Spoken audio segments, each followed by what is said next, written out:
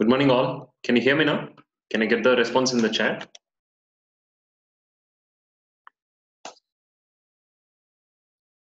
Can I just put that you can hear me? Because people might not be knowing why you're putting yes there.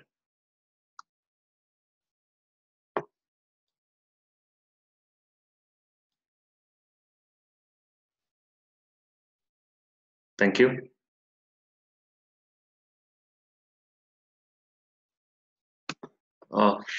Okay.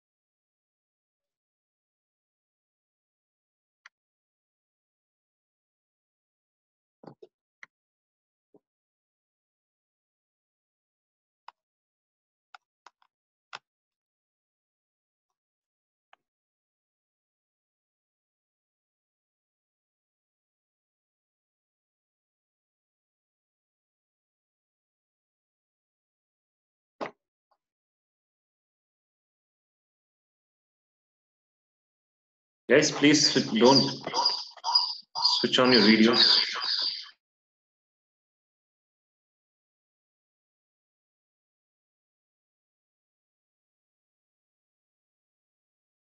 Please do not switch on your videos, guys. Please consider this. Please stop your videos because I do not have privilege to stop any of the videos who switched on.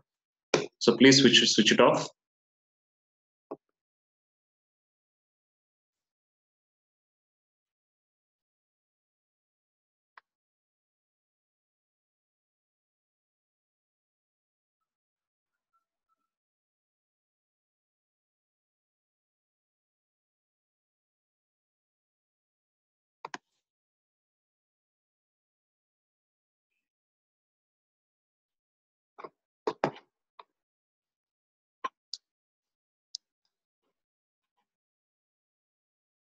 If anyone getting that new video notification at the end, just minimize that. Hide the thumbnail video. That's it. If anyone getting that videos, if anyone only accidentally switched it on, just minimize that. Things would be fine. You can't. No one can able to see that. You will be eliminated in see watching of the videos. Okay. So let's start a workshop, guys. So I welcome you all for this workshop on big data for both today and tomorrow. So we have a lot of things to discuss, and the people whom I already know in this workshop, I welcome you all for that. So here, what we're gonna discuss today and tomorrow is we're gonna start off with complete basics on Hadoop. Okay, let me share my entire screen for you.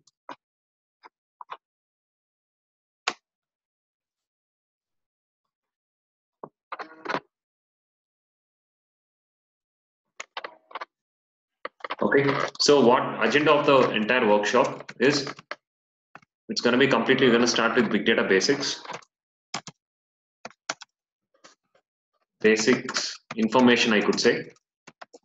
We're going to start with very basic information of big data. And we're going to start bit data evolution, how the data got evaluated from past many years. Because this particular workshop is completely for beginners, and also advanced concept will hit up tomorrow.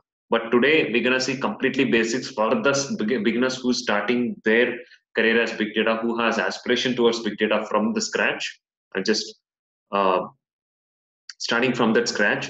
And from that, we'll be starting with very basic information. Start with big data basics, data evaluation. Then you're gonna see Hadoop. Everyone can able to hear. Hope everyone can able to hear me, right?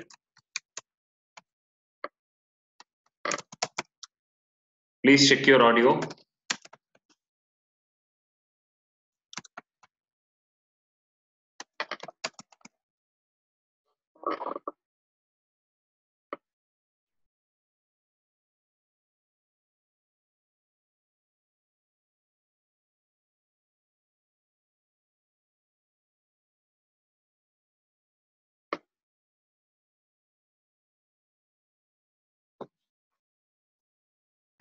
Yeah.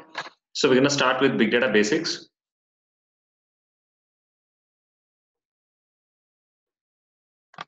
Thank you, Srikant. So we're going to start with data evolution, then Hadoop introduction, Hadoop framework introduction, SDFS. In between, you're going to create a cluster in Azure. We're going to create a cluster in Azure today itself. Today itself, we're going to create a cluster in Hadoop, Hadoop cluster, big data cluster in Azure cloud. Yeah. Okay.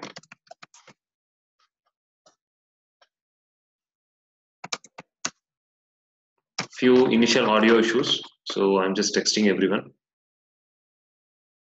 So creating Azure cluster, creating a cluster in Azure, and then we also gonna see Linux commands, SDFS commands, Scoop, Hive, Spark. These are the agenda for today and tomorrow. These are very high level introduction for everyone. So guys, can you want to see my screen, right? Yes. Do everyone can able to see my screen?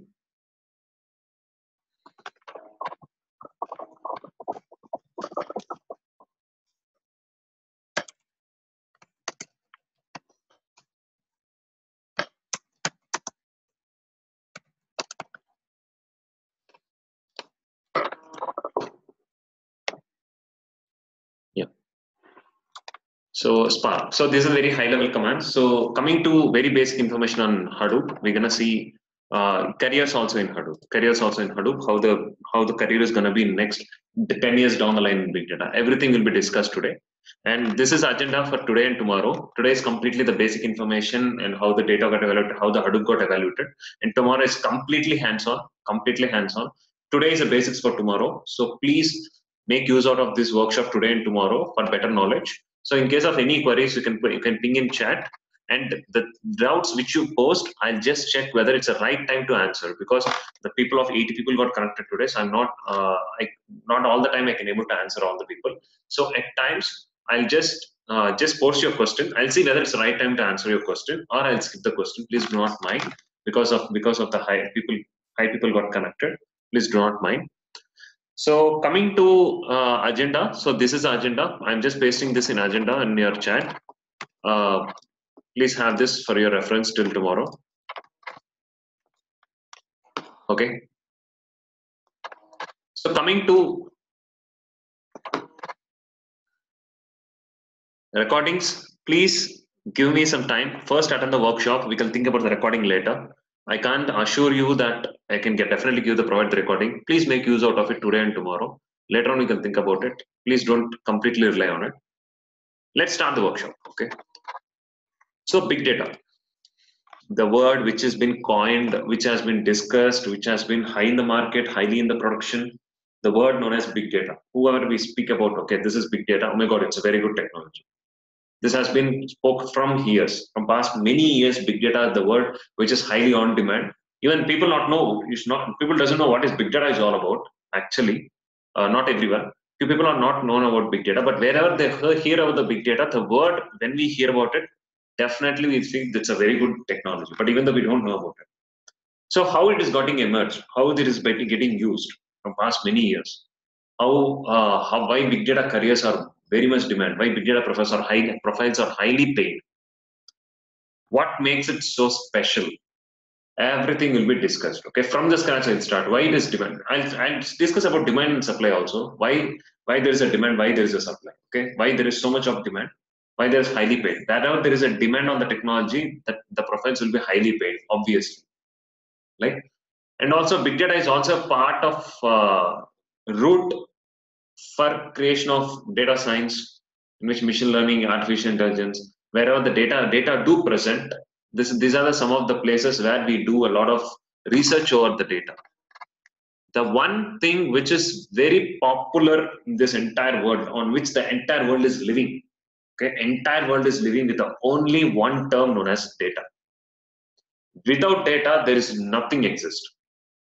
Nothing exists in this entire world. We do not have anything without data. Can everyone agree with me? Guys, I'll also unmute everyone in between for posting your doubts, limited doubts. So please control. You can post me in between also. I'll clarify it if it's the right time. But in between, I'll give a chance for everyone to post your queries. So don't no worries. This session might extend till 12 or 12:15. In between, we do have a break. Please have a book and a pen. The information which I'll be providing for the next 3 hours are very important. Okay, those who can't able to get same time Hesham, same time tomorrow from California time. Yeah. So please take a note and pen. It's very important for all of you to do this setup. So that's what it goes. Coming to the data part, why data is highly on demand? Why we speak data is high demand? How data is demand? First of all, how data is on demand status? Okay. We can change the world. We can change the business. We can change the globe. Okay, in definitely an opposite direction. What are the direction we face? Depends on the data. Depends on completely data. People might be from data background. People might not be from data background. Let me give a very basic layman example. Okay, without data, there is no proper US government today.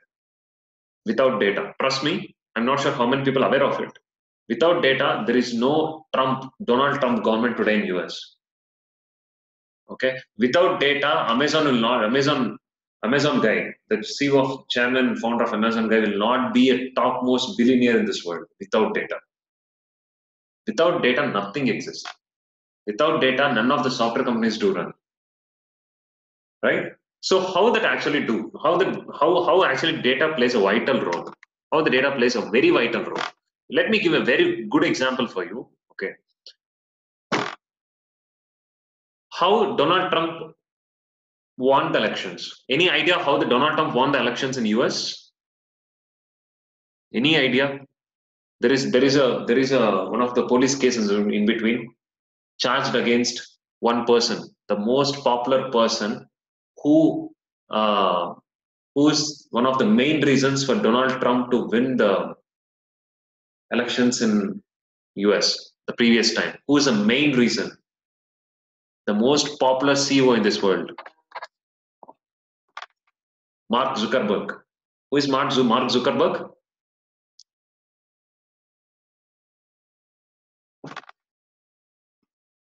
Any idea who is Mark Zuckerberg?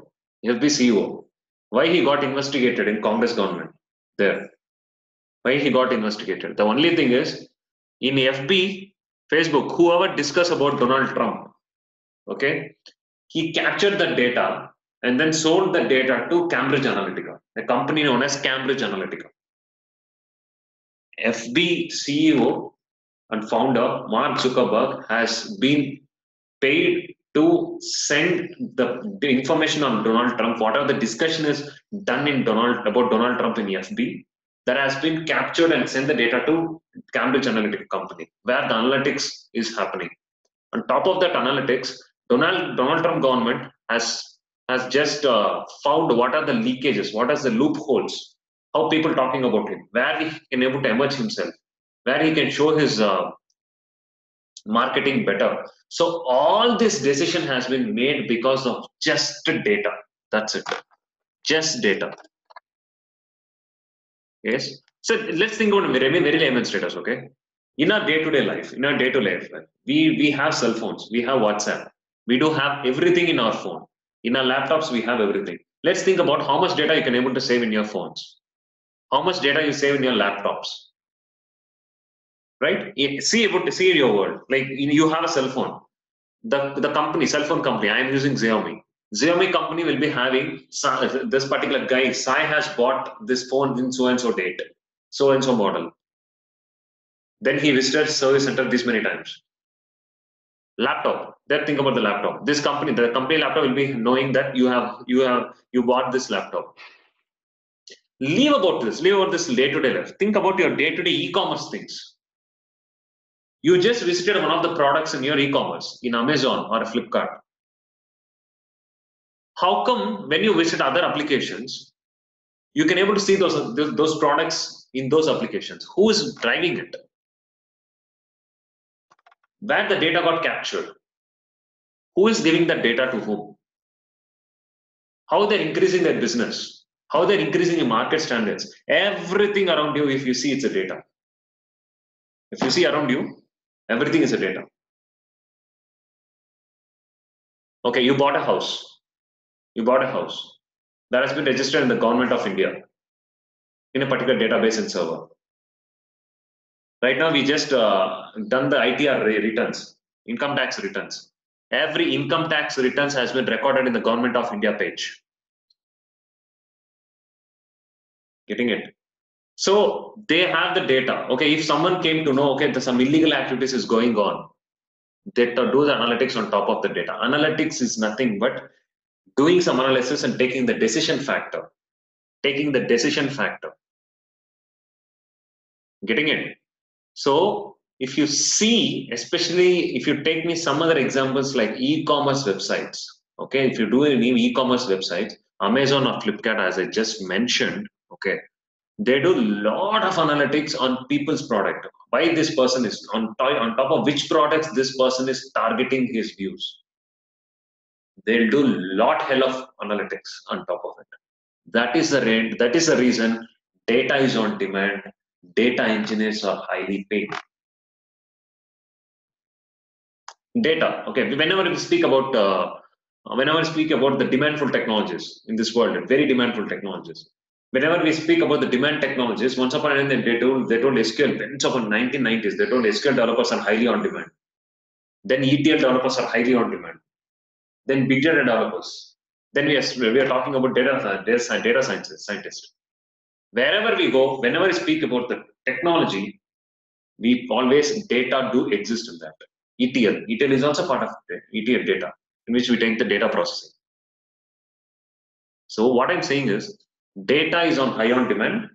Data analytics is highly paid. But coming to data analyst, okay, data analytics.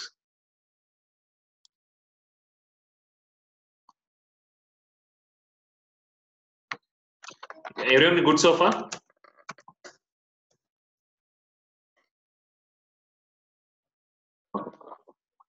So what is this big data? Okay, why even since the data is highly on demand, data analytics is highly on demand. What are the limitations we face in the data analytics? See, just imagine. Everyone is having your FB accounts, for example. Everyone is having your FB, Facebook. That's how we got connected today, right? We have Facebook accounts. We have Amazon account. Let's take Facebook account. Okay. I signed up in Facebook in the year of 2011. I think so. 2009. I signed up in Facebook. 10 years ago, I signed up in Facebook. I created an account in Facebook. Similarly, in 2009, 2005, 4 or 5, the Facebook got launched. Similarly, in the year of 2005, how many of them have created the accounts? How many of them are having accounts today? Have you ever faced any Facebook? Have you ever faced a cross mark like other profiles is populating in front of you? Other Facebook accounts are populating in front of you? Or you logged into some other account when you gave login password, whether you log into some other account? No. Have you ever feel any deletion of data from past 10 years in you? You uploaded the FB account. All that data without your intention, that got deleted? Without your intention, do the likes which you got once upon a time in the year of 2007 or 2006 or 2009, do ever that got faded away? No, definitely not. That data is stored somewhere else. Getting the point, all of you? That data got stored at a particular place, and the data is retrieved. With respect to any data, okay, coming to the point, with respect to any data, two things are very important. Maybe the data engineers will be knowing. Maybe the who are from SQL or who are from ETL background, maybe definitely knowing these two terms with respect to data. I didn't start big data yet, guys. Please learn about big data. I'm just telling you very basic information on data. Okay, two things are very important with respect to data. What is data? Compared to data, two main things which is important is storage and processing. Please note this down. With respect to data, two things are very important. Two things are storage and processing.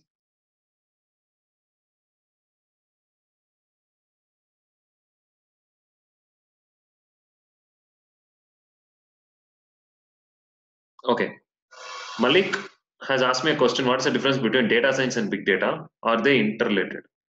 Which is a better data? Which is better, data and big data or data science? Okay. Let me give a very few information on this. Okay, right now since we don't have much time today. See, Malik, just imagine. Okay, you just got the data and you're processing it. Say for example, you got a dump of 100 GB of data. Okay, 100 GB of data from different countries.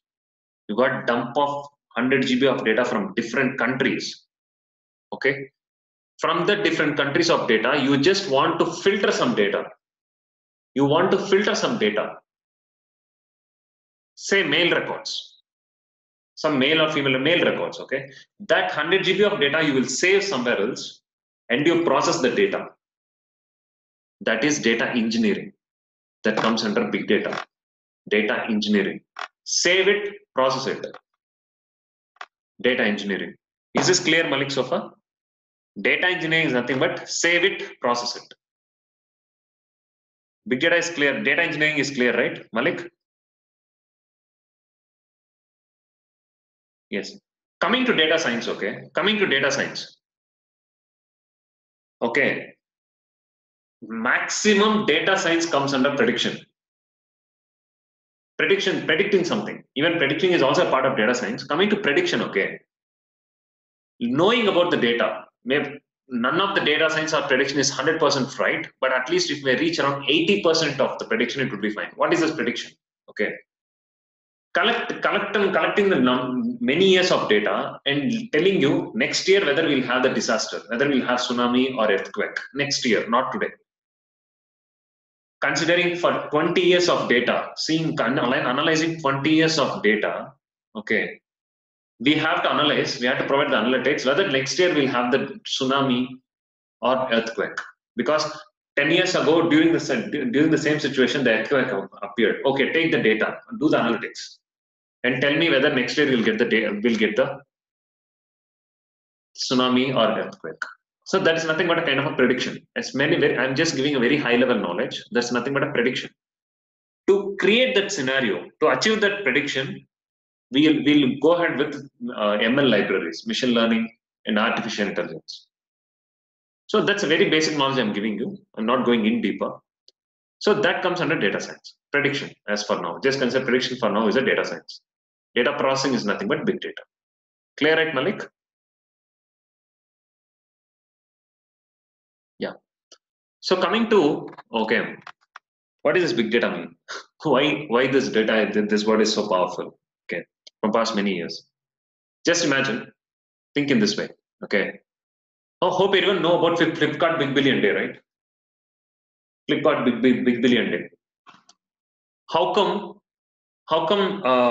in that Big Billion Day, Flipkart can able to handle millions and billions of customers at a time? At a time, he can able to handle it. At a time, everyone can able to do anything they want. They'll not have any servers down.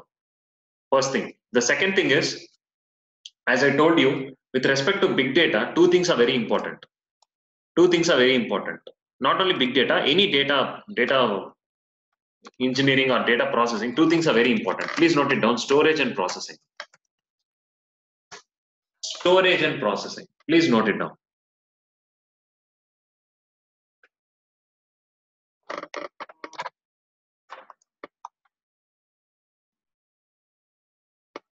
Okay, guys, please wait till the end of the session.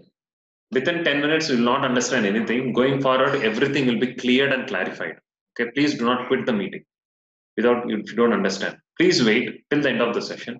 And I can tell you something. Those who are attending the entire session, I can recommend. I can take up the names during the end of the session. I can provide the video access to them. So please don't go to the meeting till the end of the session. You'll understand the pulse of it at the end. Okay. Storage and processing. Okay, we have to store the data, we have to process the data.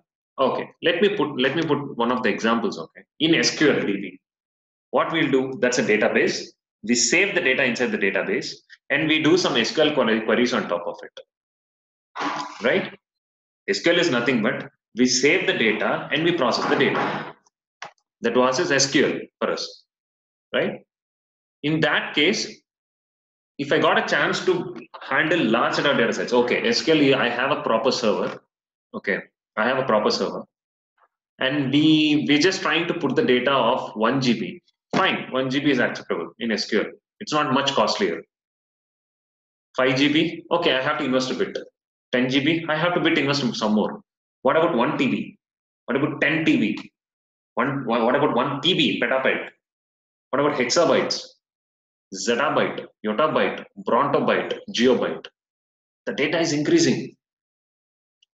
Things are not the same. People are not sitting with MBs now. Nobody is sitting with MBs. Even people are not sitting with GBs now. People are sitting with TBs, PBs. We didn't enter into still Hexa. We didn't enter into hexabyte yet. We're still sitting with PBs, petabytes. The world used to be megabyte. Then we during the starting of my career, I'm in gigabyte. Then people started talking about terabyte. Then people are also starting about petabyte, PB. Then future they may start about hexabyte. People are still talking hexabyte, then zettabyte. That's how the life will be going on. We can't able to withstand that in SQL server. We can't able to put that petabyte of data in SQL. We process it. SQL server will die. Not possible. Think about it. You are an Amazon customer. How many crore people, how many billion of people in this entire globe are the customers for Amazon? How many billions of people? Where he's saving the data? Where the Amazon person is saving the data? The data getting saved in getting in these servers. Whether how much investment he has to do to save the data? Just imagine. Just imagine. There are a lot of things to consider when data is considered. A lot of investment, which is not possible. Half of the revenue will be generated to investing for data servers, SQL. So what Amazon is doing. Leave about Amazon. Okay, Amazon is a customer. Then whatever the case. Think about the Facebook. How many accounts are getting created? How many comments are posted? How many likes are given? How many photos are getting uploaded? How many groups are created? How many of them posting in groups? It's a very big story. The data is very huge. He can't able to withstand the data in SQL servers. Not at all. Then what next? What is the best approach? Okay. Then people are in this entire world has completed a question mark in the year of 2005 kind of, okay, 2005, 2006. Completed a question mark. Where to go? See, right now the data which we have is very exponential data compared to the year of 2005. Very exponential. Think about whether we have mobile devices that time, whether we have systems, a lot of systems, whether we have e-commerce sites that time, whether we have social networking that time. Nothing. Out of this 15 years back, we don't have anything. But think about right now. In the year of 2004, they predicted, okay, down the line after 15 years, the data is going to be very huge. What is the best option? In the year of 2004, guys, think about in the year of 2004, 15 years ago. What is the best option? The only person who gave the hope, those time, the only person who gave the hope for the upcoming emerging technology is Doug Cutting. His name is Doug Cutting.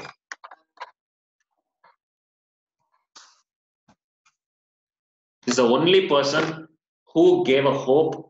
Guys, you don't worry about anything. The thing which I'm gonna find, which I'm gonna create for all of you to this world will withstand such data. You don't worry about it. Who is the founder of Big Data Hadoop Framework?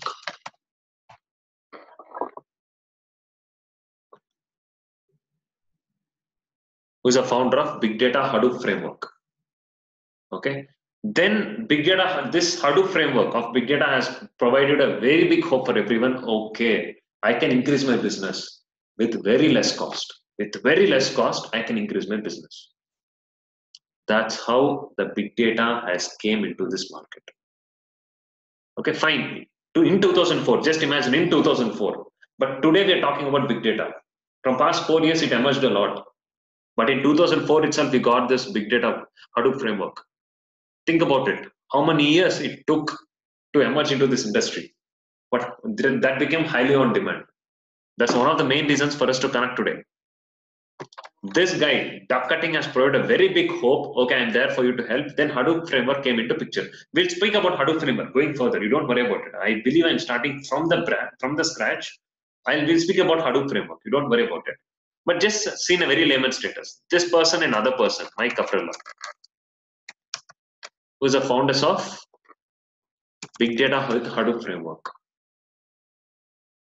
Okay, we'll take it further. We'll speak about it further. So everyone is clear with this explanation? Any doubts so far, guys?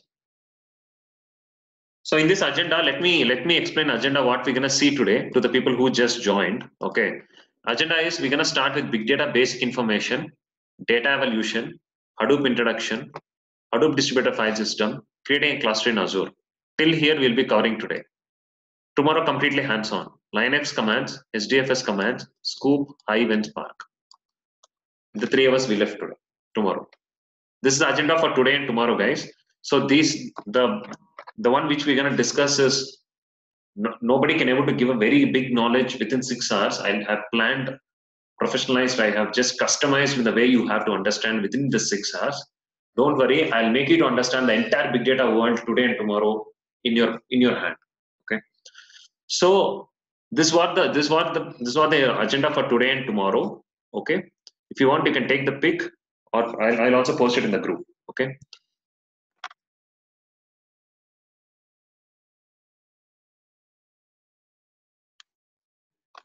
Yes. So going forward, yeah, everyone is clear the basic information. I'm just unmuting everyone. Guys, please be patient in posting the question, please. Everyone will be unmuted. Please do not unmute for if you don't have any questions. I'll be giving other 2 to 3 minutes for posting your doubts, whatever. Please let me know, okay? I'm just unmuting everyone. If you have any doubts, you can post the questions. Yes.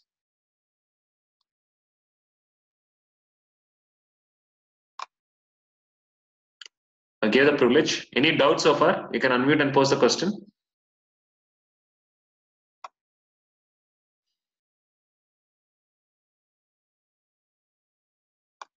Everybody started checking, unmuting them. Okay.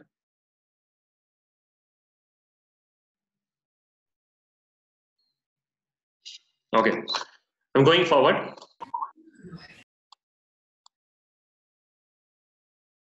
Okay. Yes, that's a very basic information. Okay. Now we're gonna going for very important slide, data evolution. How the data got evaluated. Most important slide for today, guys. Today's most important slide. I'm gonna make you understand how the data got evaluated, how the data got processed. Okay, as I told you, which is something very important for us to understand is with respect to data, storage and processing. I've been discussing, right? Storage as well as processing, which is something very important for us to understand. From past many years, how the data is stored, how the data is processed. That's what we're going to discuss now. The most important slide. This slide might go for other half an hour to 40 minutes. The main motive for us to understand is, okay, Ram is asking me how we consider that data is big data. Ram, simple Ram. Big data is nothing but the name itself is the coin. Big data, very large data. That's it. That's it. If I'm dumping 10 GB of data in a SQL server, that is also big data. Everything is big data. Big data is a technology. Hadoop is the framework which supports big data a lot. Even ETL comes under big data. Why we call Hadoop and Hadoop framework as a big data is Hadoop framework is a framework which is found to support very big data, very large data. Big data is nothing but large set of data sets, TBs. Clear, right, Ram?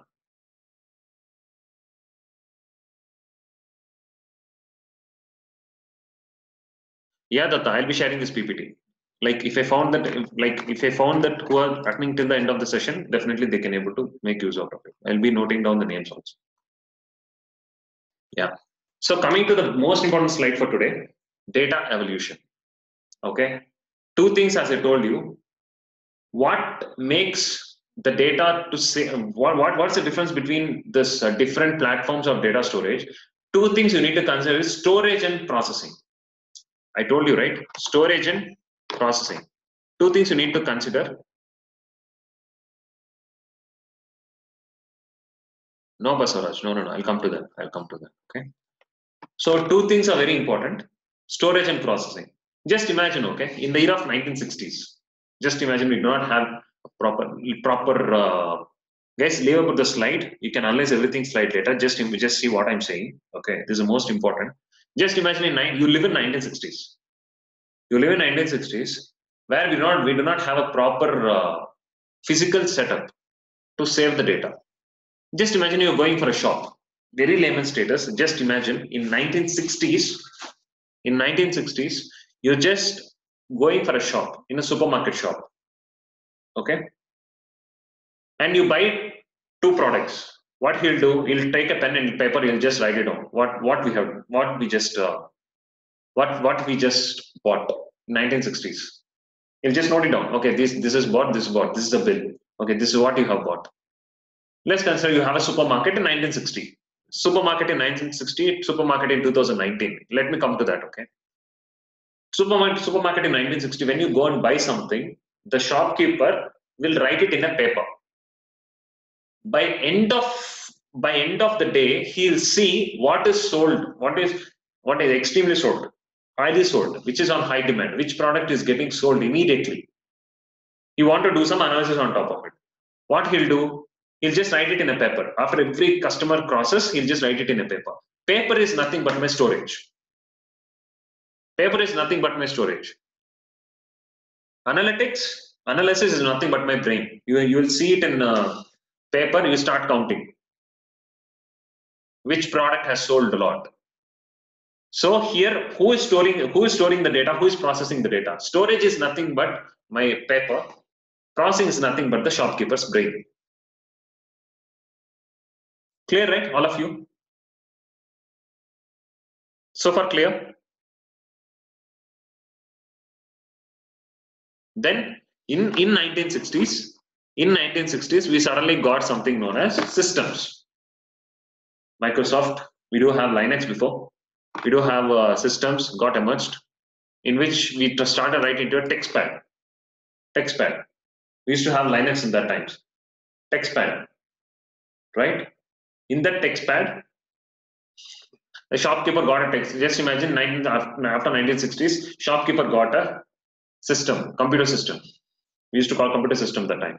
Computer system, and we got a notepad that time. When we start writing notepad data into that notepad, write and save it. The storage right now is nothing but my computer system, hard disk. Again, the analytics is nothing but my brain. I'll open that notepad and I'll see which products has been sold a lot. Here, analytics is my brain. Storage is nothing but the notepad, hard disk notepad. Right? After that, in 1970s, we got something known as DBMS. Right? Okay. Yes, I'm just unmuting everyone. Please interact with me, but please do not unmute if you don't have any questions, please. It may interrupt others.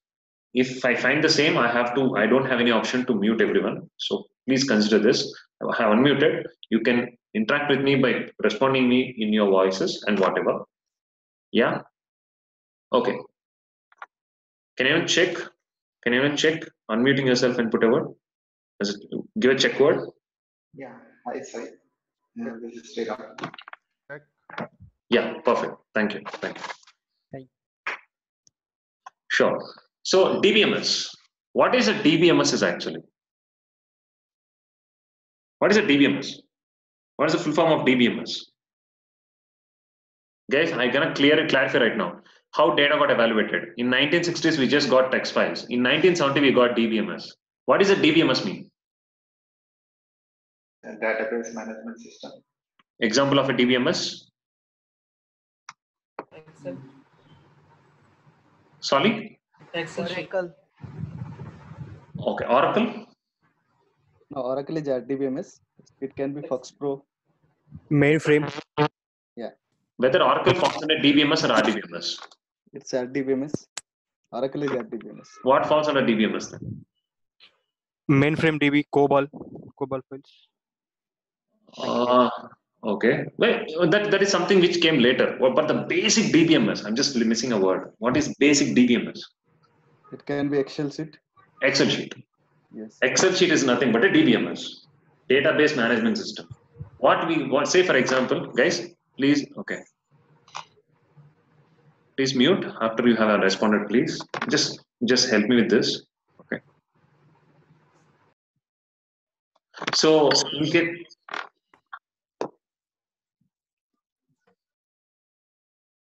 DBMS. Say in the 1960s we got DBMS in market. The same supermarket, the same supermarket shopkeeper started using an Excel sheet. In that Excel sheet, we do not have Excel sheet that time. Moreover, that Excel sheet is something very different. We do not have any Excel sheet that time. Basaraj, can you please mute yourself? Thank you. So we got Excel sheet in between. So again, many customers are floating into the supermarket, and he'll try to write all the data in an Excel sheet. Excel sheet. Start to enter everything in an Excel sheet. Later on, he will try to do the analytics on top of it at the end. Okay, this time he's not necessary to use his brain much because Excel sheet will do the sum and give the count also. Making things easier because data is getting increased. Data is not the same in 1960s. In the 1970s, data is so huge compared to 1960s. Okay, that made human effort to go less. At a particular point of time, our brains are not enough. Completely right now, the data we have is not easy for us to do with our brain, without any system support. So in our RDB or DBMS, just consider we have Excel sheet and we break the sum and count. Okay, we got something known as some results. Somehow I'm experiencing results. Well and good. Again, data got increased. DBMS can't able to withstand the data because Excel sheet can now also just imagine Excel sheet can also allow the duplicates also. I mean to say denormalized data, duplicate data. Excel sheet can save the duplicate data also. It is another denormalized data, which is the biggest issue that time. And data got increased. In 1980s, data got increased furthermore. Where they want to save the data, where they can able to process the data, where they can able to do an analytics on top of the data. During that time, one person raised hand, he'll say RDBMS. He just raised his hand and came in. You don't worry, I'm there. Relational Database Management System. Right? RDBMS. Then we spoke about RDBMS, Oracle SQL Server. Oracle just came later, but we got SQL Server. Right? So later on, slowly RDBMS got emerged. Even RDBMS do exist right now. Like RDBMS, we got SQL Server, then we got Oracle. Then we got Netezza, PostgreSQL in the recent times also. So this is nothing but RDBMS. What RDBMS will do, we have a primary key concept in that. It can normalize the data. It will not allow the duplicates data. Then the same shopkeeper open system, and he installed RDBMS in that. I mean to say SQL Server in that. Then he started providing kind of analytics on top of it. And the most important factor for RDBMS is it can divide the schema, not only single DB. He can save the product information in one table. He can see customer information in one table. He can see price tags in other table. So it can able to divide the data, and we can able to provide the normalized. See, things are making easier. As a problem comes into picture, someone is ready to that the solution. When the problem comes into picture, someone is there to provide the solution. Between 1970 and 1960, there are a lot of problems in increase of the data as well as providing a proper information to the data. But in 1970, people came up with RDBMS as one of the concepts which can able to help people to withstand large amount of data, and we can process the large amount of data. Then again in 1990, many problems came into picture. What are the many problems? The first problem for every 10 years, every decade is nothing but increase in the size of the data. Increase in the size of the data. Getting it right, all of you? This increase in the size of the data is hindering the frameworks. I can't be able to use text files with the data present in 1980s. I can't be able to use DBMS with data present in my 1990s. DBMS is simply Excel sheet. It will just provide the information of calculating something. That's it. RDBMS is Oracle database system. It can normalize the data. It can divide the different types of data in a separate tables. Say for example, if I'm saving it in Notepad, okay, just 1960s. Say it in Notepad. Okay, Sai came today, bought cookies, 40 rupees. Veera came today and he bought juice. He got 70. Again, I may say Sai, cookies. I'm not sure. I might increase giving the data, wrong data, some duplicate data also. First thing. I can provide this. So this is how the text file used to be. Then coming to Excel, coming to a kind of Excel sheet. Okay.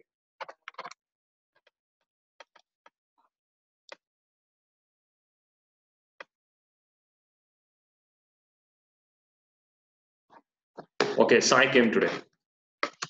He bought cookies. 40. Veera came today. Juice.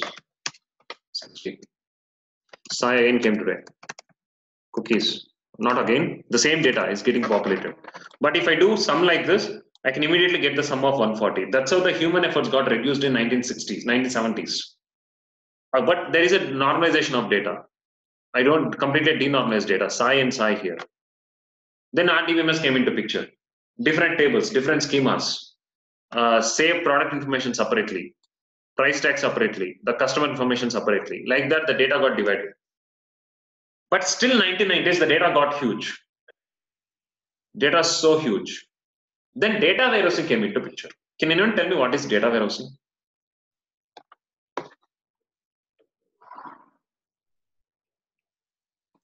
Any clever explanations? What is data warehousing? That is to store historical data. Number one, awesome. Then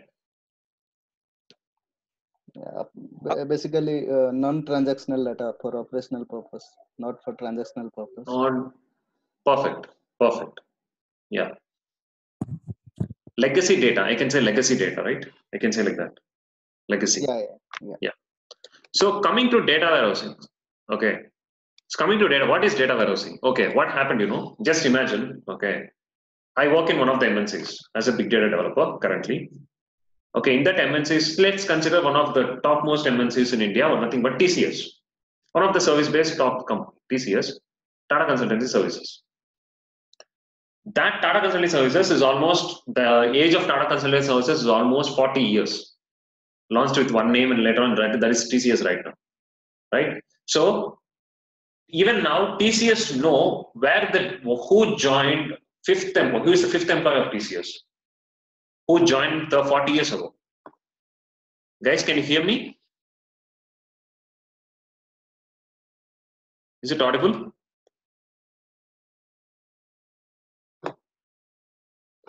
Yes, it's audible, but it's breaking a little bit now. Oh, is it fine now? Yeah, I just got on it, got broken in between. Is it fine now? My voice is perfect? Yeah.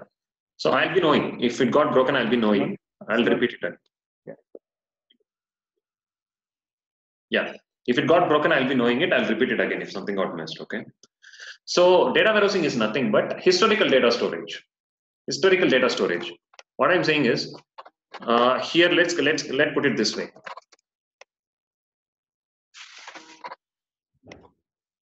See, I have 3 dBs of TCS. Okay, 3 dBs of TCS. Current IT employee details in RDBMS. Just consider this is one RDBMS.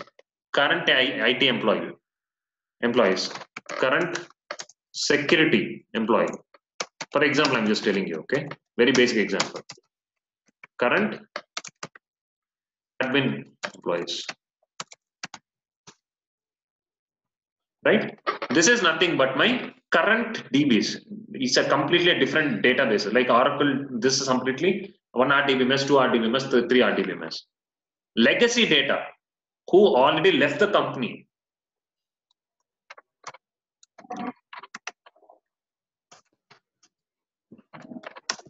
legacy data who already left the organization consist of the data here, right? If any of the IT employee data leaves, he'll reach to this master DB. Getting to this point, this is a legacy which is very huge data. This is very huge data. This is current data, for example. Okay, this is current data. In this legacy data, if I see, if anyone want to do some analytics, can anyone tell me now? Guys, is it audible now? Yes, it's audible. Yeah. So if I want to do some analytics, he wants very simple analytics. How many current IT employees exist in my company? Which let's consider this is 1. This is 2. This is 3. 1, 2, and 3. How many current IT employees present? Which will I consider to do this analytics? Which RDBMS? It's 1. 1. Great. I'll go ahead with this. I want to know current admin employees. I'll go with 3. How many current full employees present in TCS? Full employees in all sections. How many can provide the analytics? What? 1, 2, 3. 1, 2, 3. Awesome. How many employees has left? How many employees just stepped into TCS? The question is, how many of the employees stepped into TCS? Whether they left or not, it's a different story. How many of them joined TCS so far?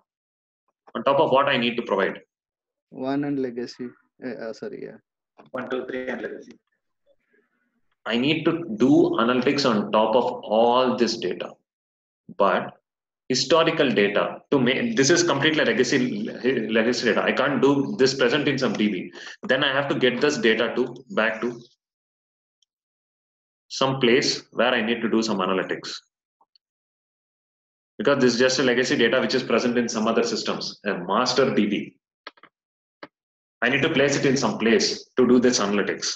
This is something, legacy data is not used every time during that time. Legacy data is not used that time. Highly used data is current data, for example. But right now, you know what happens? My voice is breaking. Aditya, your voice is breaking down. Okay, just give me 1 sec.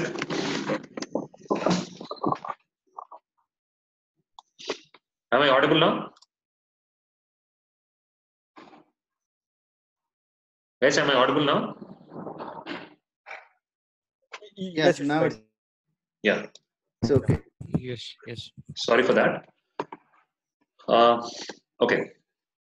So I want to do some analytics on top of legacy data. See, legacy data is not used all the time. No, say for example, TCS don't use that analytics on top of this legacy data much. Because at times it needed, okay, the legacy data came into some place to do that analytics on top of it. But you know what happens in the current stage, in the current world, not even legacy data, not even current data. Every data will increase their business. Every data. Say for example, if you're just deactivating your FB account or any data, okay, he'll just do analysis on top of it. Right? If many people are deactivating their FB account, Voice breaking, sir. is it for everyone? Yeah, it's breaking. Just give me Yes, one second. for everyone. I can also. Let me reconnect. Let me reconnect. One minute.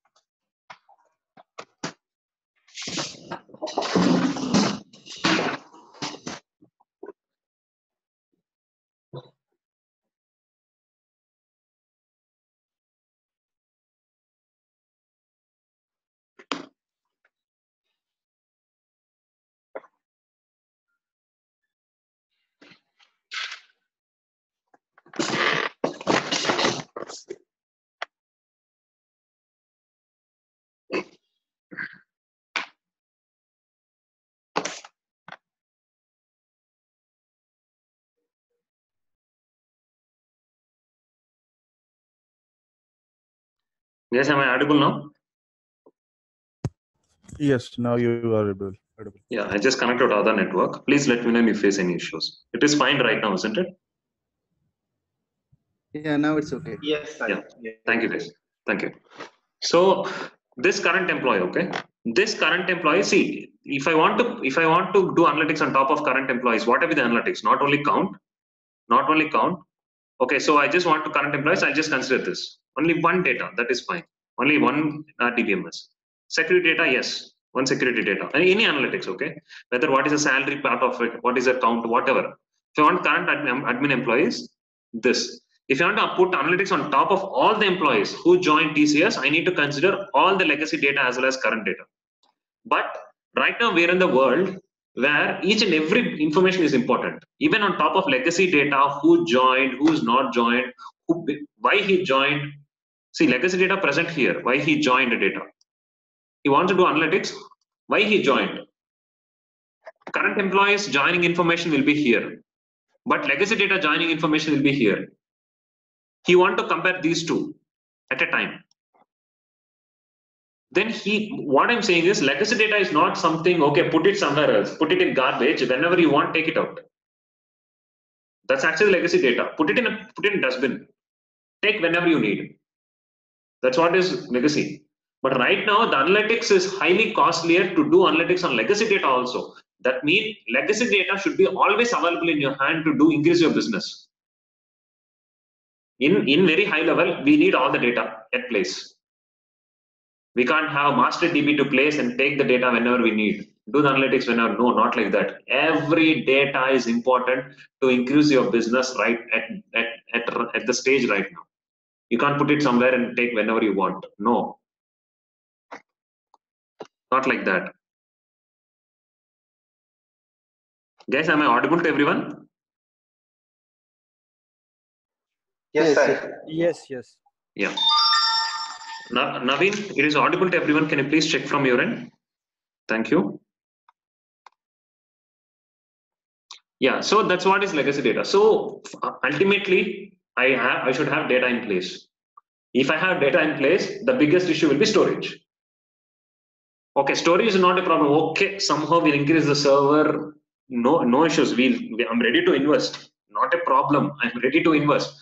I'll invest lakhs and crores of data. That's not a problem for me.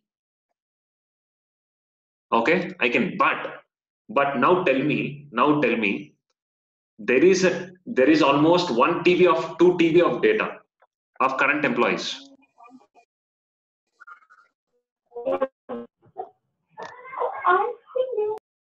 I have 1 TB of data of current employees. Okay, I have 1 TB of data in current employees. He wants to provide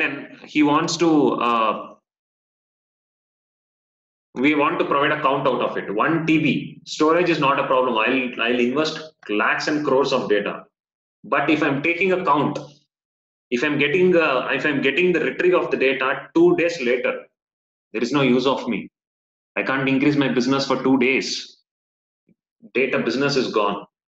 Upon that analytics, I need to do some decisions. Everything is gone. So storage is not only the problem, processing is also the problem. Processing is nothing but taking account. Getting the point, all of you?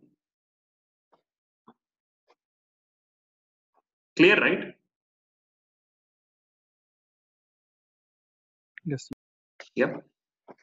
So storage and processing, those two are very important factors. So here my storage plays a vital role and processing plays a major vital role. So data warehousing started failing at particular time. At few cases, data warehousing started failing. Gone. Got it? Then the most important evolution happened in 1995. Yes, now we are entering slowly into Hadoop world. Okay, we are slowly entering into Hadoop world, which is very important. Okay, then this guy, this so-called guy, whom I just mentioned, duck cutting, has just has just found something known as DFS. DFS.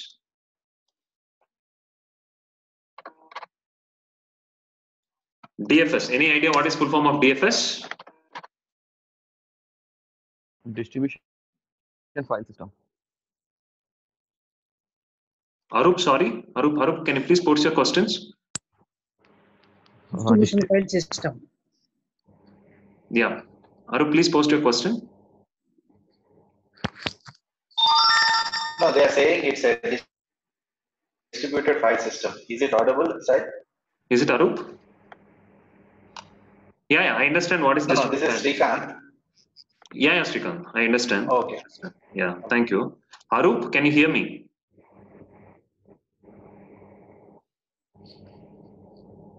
Arup, can you please respond?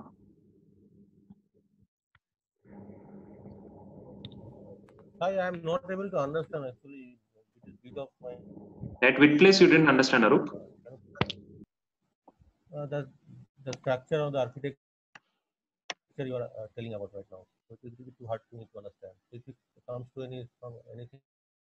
You means to say data warehousing? Yes.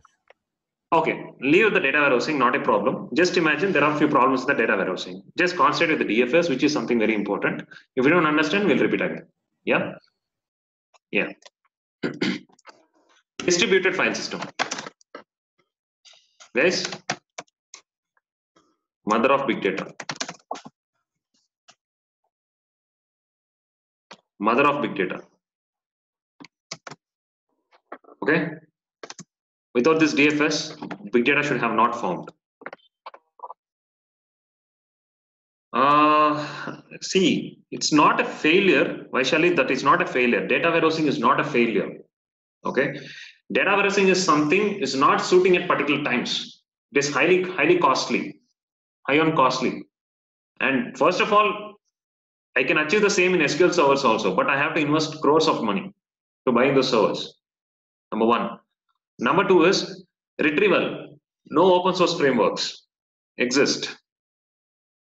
Right? Money factor also matters. If my revenue is 10 crores, if I'm spending 10 crores for the processing of the data, there won't be any profit. I should check which is high cost efficient. Then I should check which is complete open source. And again, I should not take much of time. Data warehousing, I have to take the legacy data, put it back and do the analytics. Data is not always available in data warehousing.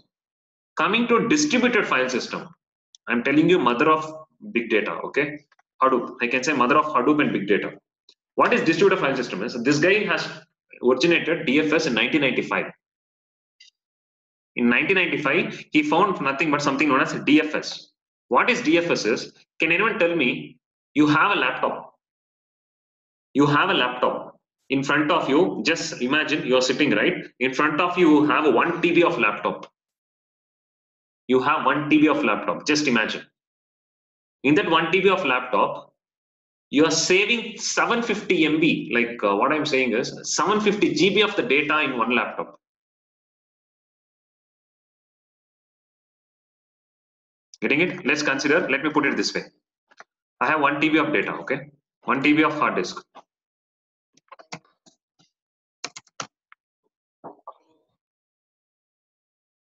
I have 1 TB of data. Let's consider I have 2 TBs again. Another laptop. Laptop 1 with 1 TB. Okay. Now I got a chunk of 900 GB. I got a chunk of 900 GB. Okay. I got a chunk of 900 GB of data. Got it? So in this 900 GB of data, if I'm saving this data, entire chunk of data inside this 1 TB of data, I'm sending, I have 2 laptops with 1 TB and another 1 TB. I have 900 GB at the left. I'm just pushing the 900 GB of data into one hard disk of 1 TB, out of which few data. Okay, another 124 GB is left. 124 GB is left out. Okay, this is the left out part. This is the saved part. Okay, this is saved part. Then again, I'm getting Again, I'm getting another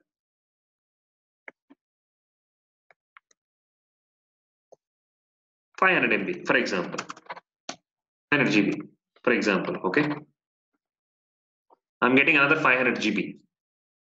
Now, when this 500 GB, what my condition is, save the data, complete the data storage here, and go to this hard disk, go to this laptop, fill it first here. Then, when this data is trying to move to this particular hard disk, first chunk of data, okay, I mean to say, this data is trying to fit in with this data, this space. This laptop will not respond that fast because it is already facing a hectic memory storage. Data is getting filled. As your laptop is keep on getting filled, you'll face a lot of issues with the storage. Yes or no? Yes or no, guys? Your laptop will start stop your storage. It will say you please note it down. Please don't put. It will respond slowly. It will not immediately accept any data. Yes or no? Agreed or not? Yes. Yes. Yep. So by dumping the entire data here is a very bad idea. So what they have told is, first of all, what DFS has told is, you don't worry about, don't dump it into a single place. What we have to do is, if you have first in 900 GB, divide some data here, divide some data here,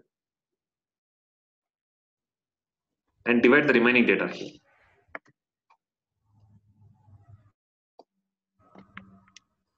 When the next data comes, okay, divide it again. At least the storage issue will be resolved. Yes or no? At least laptops will be responding back immediately. It will immediately accept the storage, etc., etc. Yes or no? Guys, getting the point? Somehow both will be filled off. Agreed. But at least this hectic situation, saving into one laptop, then going into other laptop, then fill it, then going to other laptop, fill it, then going to other laptop, fill it. Instead of dumping the entire data into different laptops, first have the storage, divide the data and store it.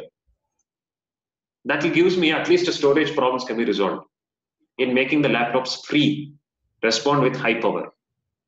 Agreed or not, all of you? Yes. Yes. Hello. Yeah. Yep. Yes. Yeah. So that can be this is nothing but DFS. Please write it down. Distribute file system. Here, what I'll do is, how the frameworks works is, here where my DFS is installed, guys. These two laptops, I installed DFS framework. That's a framework. That's just a software. DFS is also a software. Okay. I'll install in both the laptops. No, these laptops are interlinked. Okay. What DFS will do is, if I install DFS in both the laptops, okay. But any installation has to do, okay, this installation, but very important to understand, installation will not happen automatically. There should be a person who have to do the installation. Another node, okay. Another node have to work on it. That's a different story. I'll come to that. If DFS is installed here, once I'm trying to send the data, once I'm trying to send this data, automatically this will be chunked. Automatically.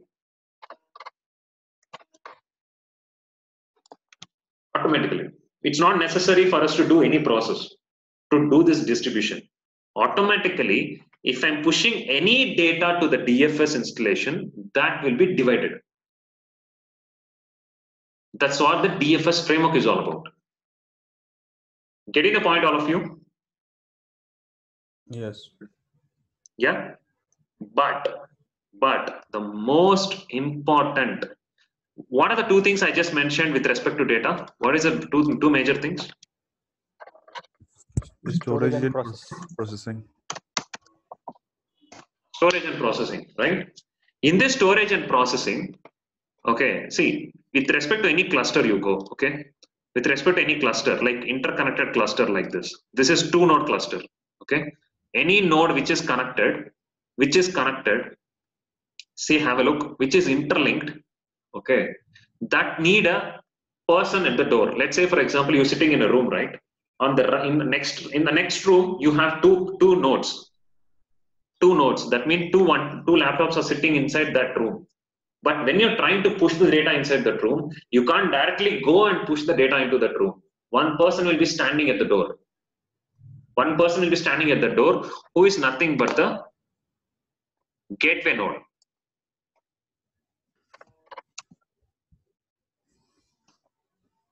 Any distribution, there will be a gateway node.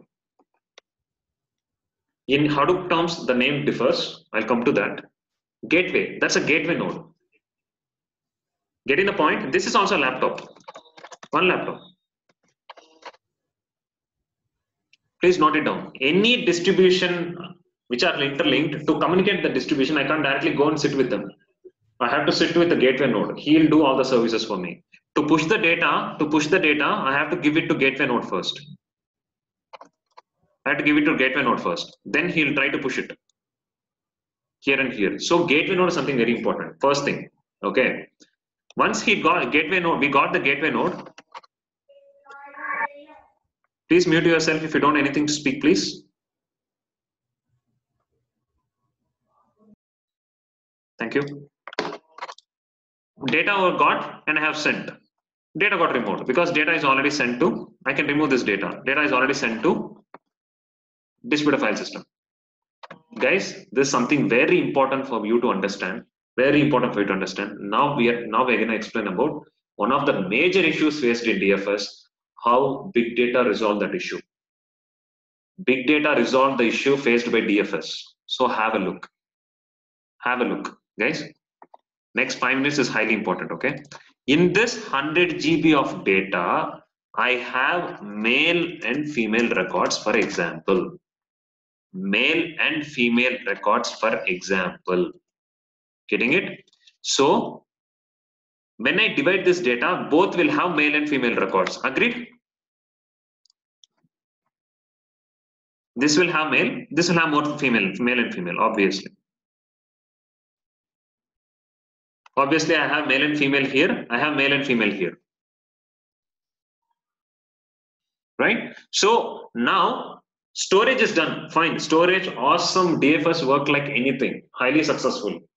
Well, but right now, I need to perform an operation in, see, this is perfect. Storage.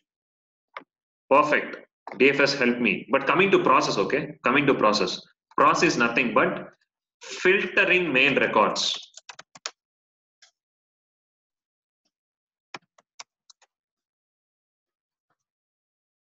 Process, it's a process, right? Filtering mail records. Right? Now, once I want to process any filtering of mail records, these two data will come back to gateway node.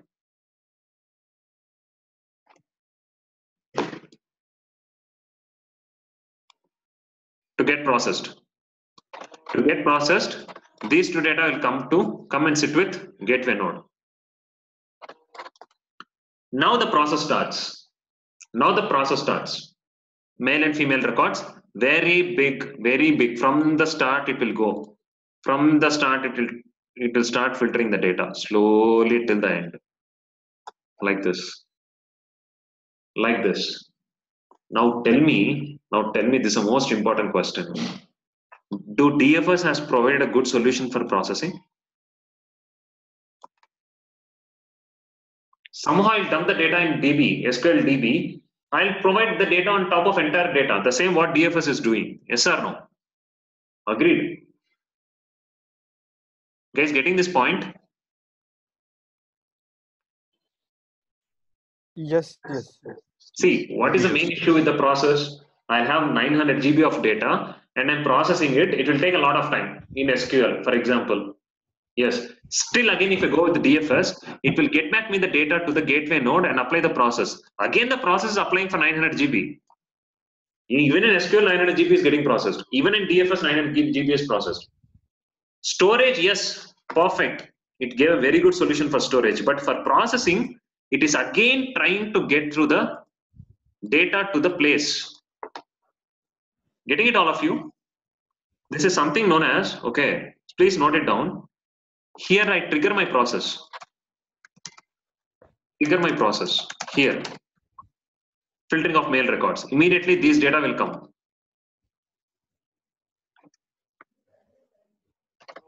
This data will come. These two data will come and trigger get processed. So my data is moving towards the process.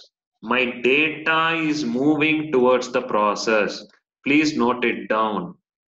My data is moving towards the process. Please note it down. Even though the data got distributed in the cluster, to process something, if I'm triggering some process in a node, my data is moving towards that node to get processed. Getting the point, all of you? Yes, yes. This process is known as process locality. Please note it down. Process locality. Process locality is nothing but process location, where process is taking care. Where process is getting placed, whether in the data side or process side. I have the data here, I have the process getting triggered. Data is moving towards process, where the process is getting triggered. Guys, any questions, please post it now. Not a problem, always welcome.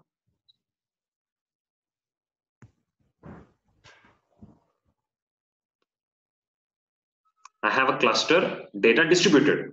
I have a gateway node. Once I trigger my process, the data is coming to the place where my process is running to get processed, to filter mail records. Again, the process starts on top of this 900 GB. Again, there won't be any change. So literally DFS got failed in processing. It didn't provide a solution for processing. It provided a very good solution for storage. Yes, Yeah. one quick question. Like I understand the drawback of DFS is to process it, we have to bring to the processing node from the Yes. storage node. Yes. But what I'm asking is like while storing, is there any kind of transformation or filtering was possible in the DFS? Like as you said, male and female, just go Yeah. male to the first storage and female to the second storage. That processing was there while storing. No. It is not possible because that actually depends on the size, not the type. Okay, so it's not at all able to process anything. It will just divide it or chunk it and then place it at a different storage location. Exactly. Perfect. Perfect. Okay, so no processing at the time of storage. Not at all. Not at all. That Okay. actually automatically chunks it automatically and places it. With few criteria. Criteria is not processing. It will just consider size. Okay, chunk it, place it. Simple. Okay, no process. Okay, Yeah. thank you. Guys, anyone want me to repeat this Sai one? here. Yeah. Yeah. Yeah, is a gateway node is a address kind of thing, or it is a storage place? What is it? Gateway node. Yes, yes. See, gateway node is nothing but, okay, I told DFS installed, right? Right? Who installed DFS? Yes. This gateway node. Who is sending the data? Gateway node. Who is retrieving the data? Gateway node. Who is triggering the process? Gateway node. Everyone, that's nothing but a Linux gateway node. Okay. See, you might be knowing, like Chiru, since you are from ETL background, you have to usually connect to one host, right? Through Linux. Right? Yeah. That is nothing but the gateway node. Through that, I'll install things in the cluster. Mm-hmm. Okay. You getting it? Then what is process locality? Okay. Process locality in the sense, this gateway node, if I'm processing, see, the data is still present. I want to filter mail records. Okay.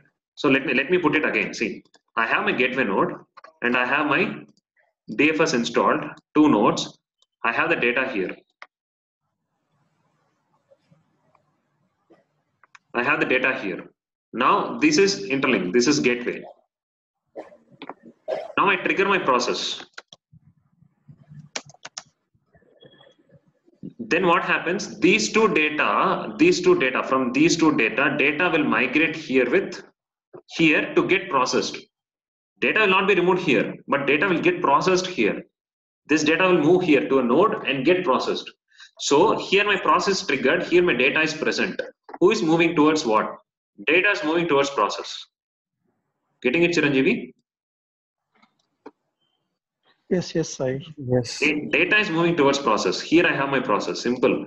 Here I have my process. Here I have my data. So to get it processed, DFS has not provided any solution. It has provided just for the storage. How they has coined is, DFS told, trigger any process, that data will move towards that process. Getting it? Once you trigger the process, data will be moved towards that process.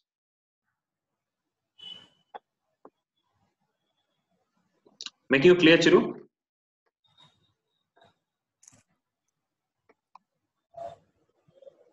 Chiranjeevi? Yes, Sai. I got it. Thank you. Yeah, sure, thank you. So, I'm just repeating again. The reason is I'm not satisfied. So just give me 1 sec, okay? Guys, I'll give up another 2 minutes. I'll give a very layman example, okay? Very layman example, okay? I'll take very small data, 256 MB of data. Just consider just 256 MB of data. Please mute yourself if you don't have things to speak, please. Male and female. Okay? So guys, I'm repeating again, just that I'm in a dilemma whether you have understood. Let's see to make it a bit clear. I have 256 MB of data, right? I have one gateway node. I have DFS. I have 2 nodes, for example. Okay, what happens? Now I need to send this data. What happens? One chunk will be stored here. Another chunk will be stored here.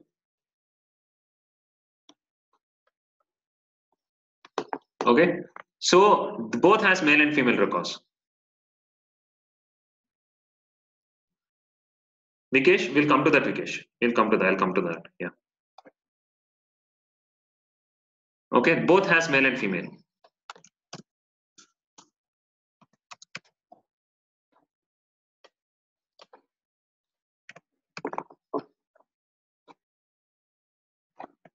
Okay, both has male and female. Now I want to filter male records. What happens? This is process locality. These are interlinked. So you know what happens? Data will move to the process to get processed. Again, here I have stored 128 MB. Here I have stored 128 MB. For example, okay, let's consider 128 MB.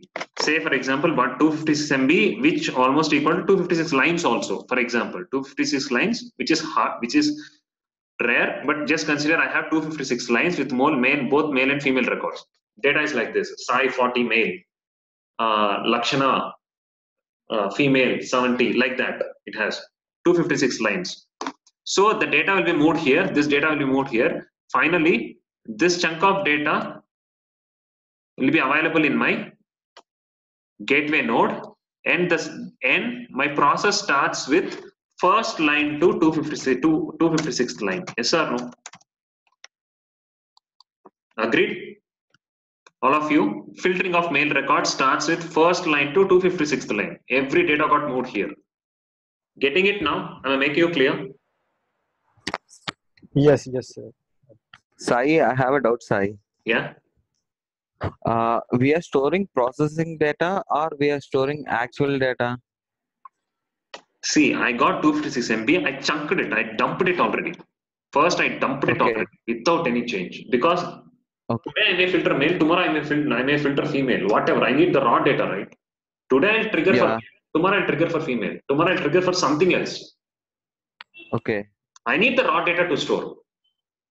Okay. What is analytics? I need the raw data. On top of it, I need to do the analysis, right? Yeah.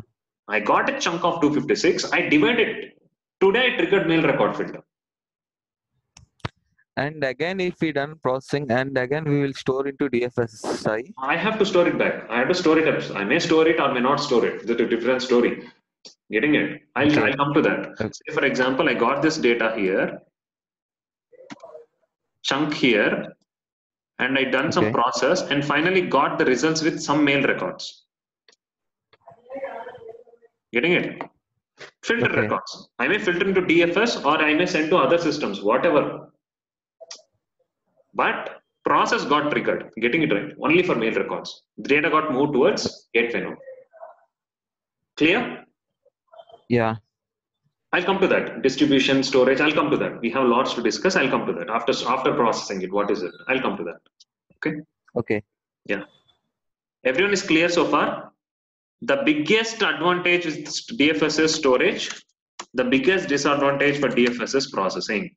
Because again, to process the data, I have to bring back the entire data. Getting it, all of you? Getting it, all of you? Any questions here? Please confirm. I say we have a doubt here. Yeah. Yeah, there should be a synchronized, right? That's a payment gateway as well as that DFS file system. That are interlinked actually, I'm saying. See, DFS got installed through gateway only. You can't directly touch these nodes. Okay. I told you, right? Those two nodes are sitting in the next room. There is one person standing at the door. I have to communicate only to the person in the door, not to inside these laptops. Getting it? Yeah. Those two laptops is maintained by this person only. He is kind of a gateway. Making you clear? Yes. Just like HR guys. Just like HR. There are employees. Two employees are sitting in the next room. If I want to communicate, I'm completely other company. If I'm communicate with them, I need to speak with HR. Please provide me a contact. I need to speak. Then HR will provide information like that. You getting the point, right? Right. Kind of. Yeah. So now we are entering. So finally, storage has given. Processing, it has not given a proper solution.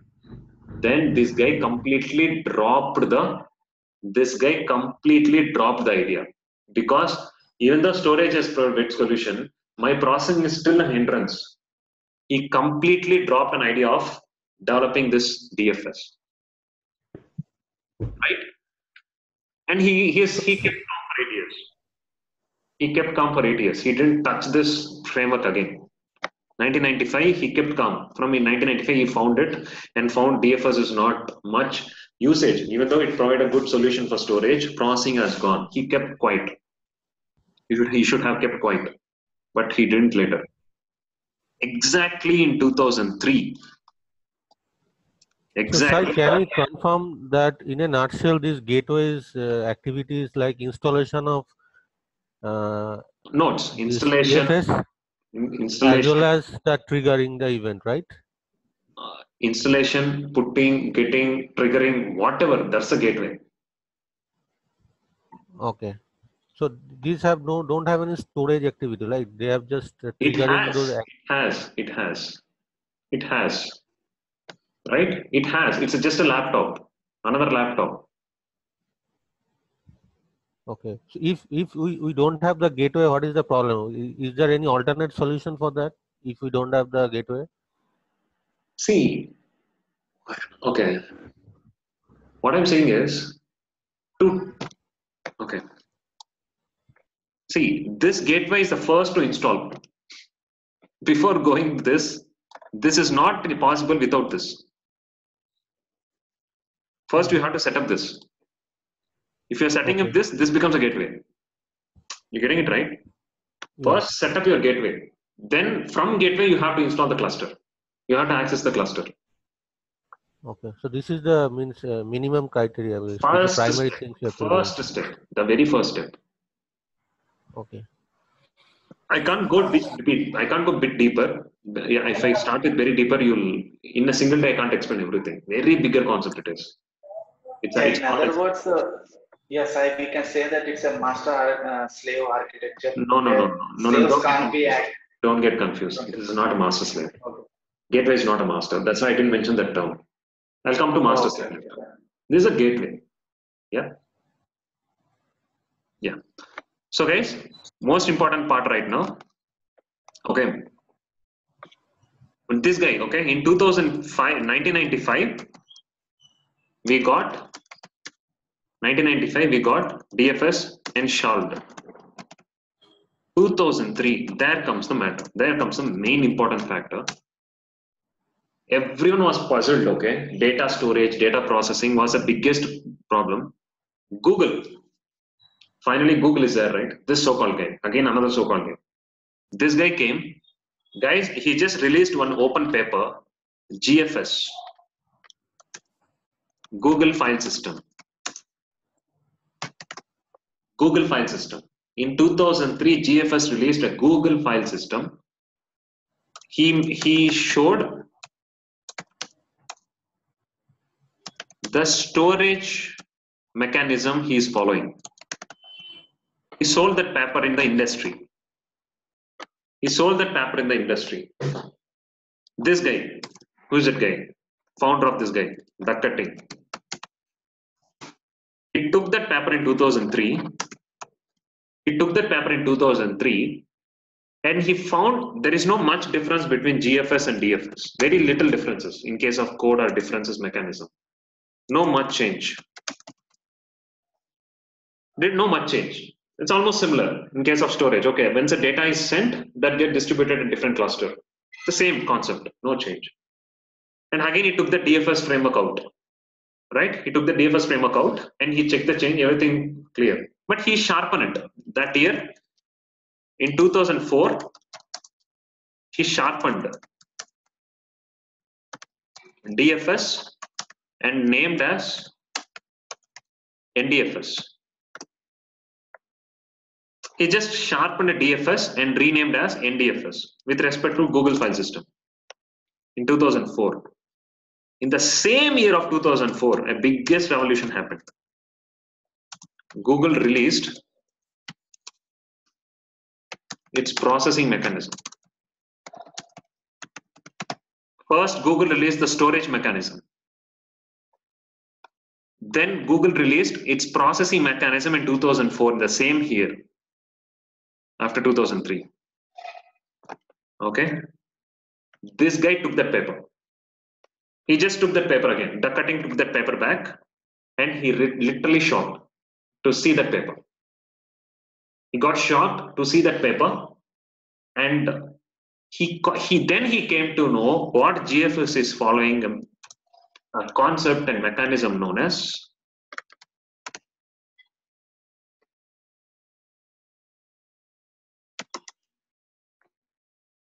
MapReduce.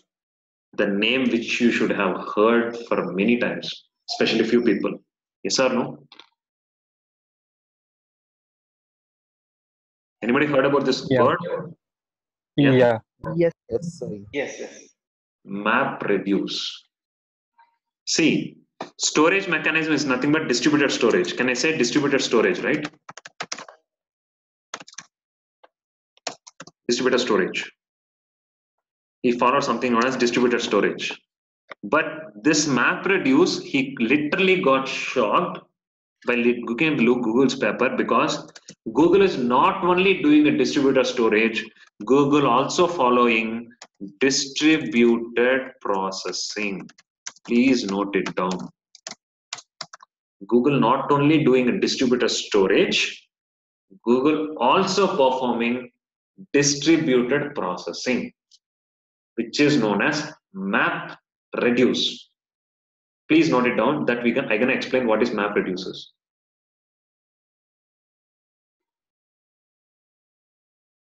In a very high level. MapReduce. Okay, shall we go ahead explaining MapReduce? All good?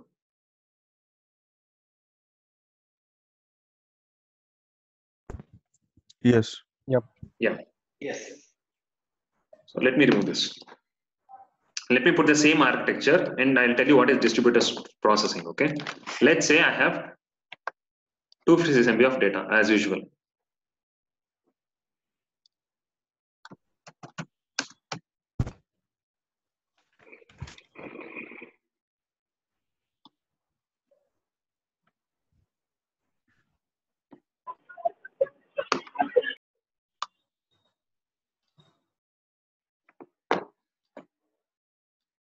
Yeah, 256 MB of data, gateway node. Okay. Let's consider. Guys, please mute yourself if you don't anything to speak, please. It is interrupting others. Thank you.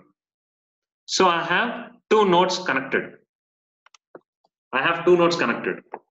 DFS. Let's consider DFS, okay? Both are same. GFS and DFS are same. Now I am explaining GFS now, okay? What Google is doing. This is gateway, as usual, no change. This is node 1. This is node 2. Guys, please concentrate. Immediately it will not understand immediately, so please concentrate. Okay. Okay, so we got this data. Once I push this data, this gets divided into 128 chunk. This gets divided into 128 chunk. Well and good. I need to filter mail records. Can anyone tell me what is process locality before what happened to filter mail records? What happens?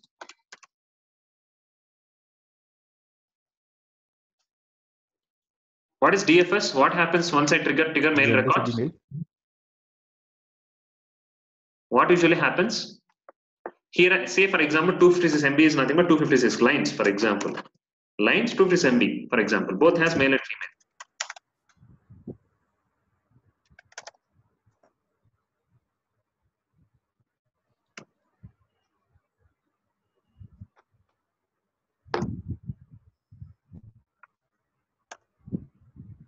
Both has male and female, for example. Okay.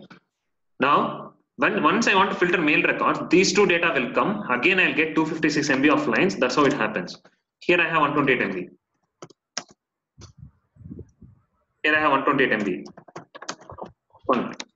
So what happens, once I trigger the process in distributed processing, process gets distributed and the process will go towards the data. Data will not come to the process. I mean to say, where the process is there, data will not come. Where the data is there, process will go. Process gets distributed and reaches to the individual nodes where the data exists. Getting it? All of you? The data process is moving towards the data. Process is moving towards the data. Data is not moving towards the process. Process is moving towards the data.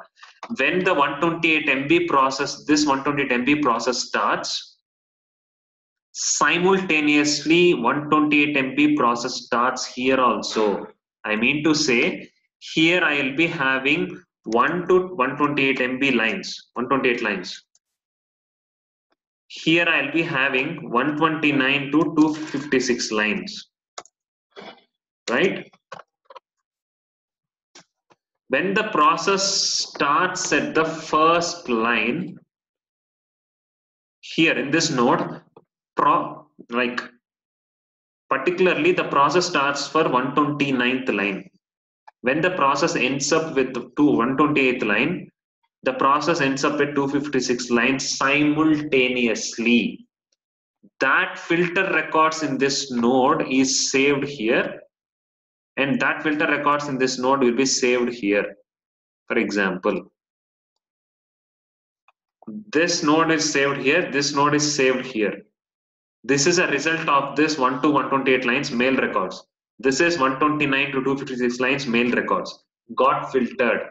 Is everyone clear with this?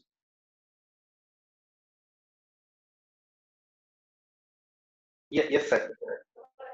Yes. Any questions here? No. So the result of this mail records is this. This result of mail records is this. This is nothing but mapping phase. Mapping phase. Map. Process reaching to the nodes and get processed is nothing but mapping. Map.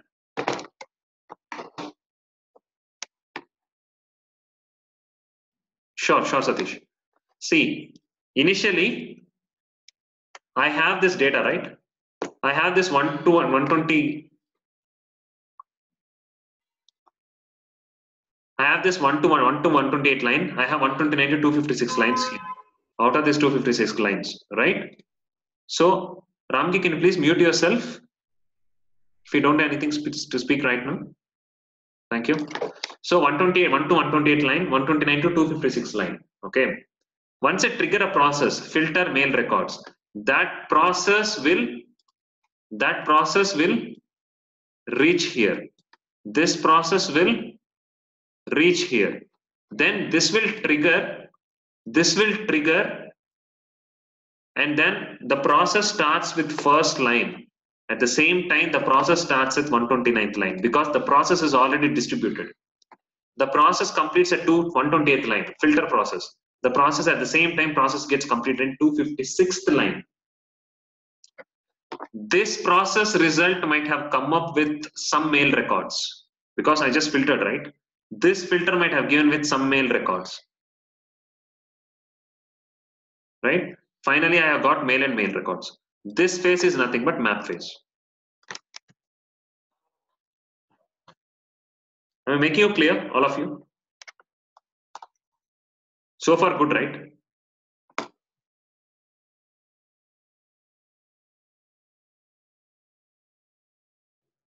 So far, good, all of you? Yes, Adhyam. Yes. One more important thing. This process, data comes to processes, process locality. Process goes to data is nothing but data locality. At the data location, the process happens. Okay. Aditya, can you say that again? Actually. Okay. See, the process goes to data, right? So data goes to process, right? Here. Before one, the data goes to process. That is process locality. Here, process goes to data. Nothing but data locality. Guys, do my voice is breaking? No. It's fine now. Yeah, I got it. So data locality. This is nothing but map, guys. Process reaching to the node is nothing but map. Well and good, awesome, map is fine. But individual mail records. This has to get consolidated to give me a full mail records. Yes or no? Agreed? Agreed or not? Yeah. Yes. Yes. Yeah. This particular chunk might go here, or this particular chunk might go here to get consolidated. Say, for example, this moved here. So once it got moved, this chunk will be available in this node.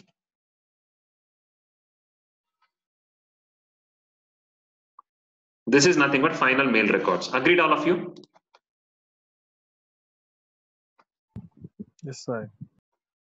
This phase, this data movement, processed data movement, the data has moved from here to here, right?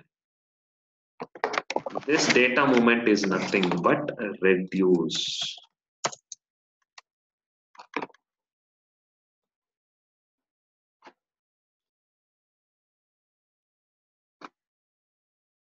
Reduce is nothing but, in a very layman words, consolidation of processed results.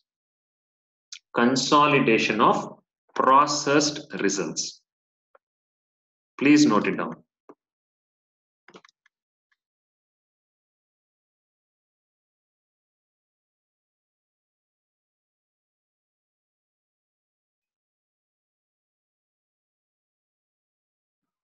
Making you clear, all of you? Finally, I got my mail records, which I have achieved through distributed processing. Yes or no?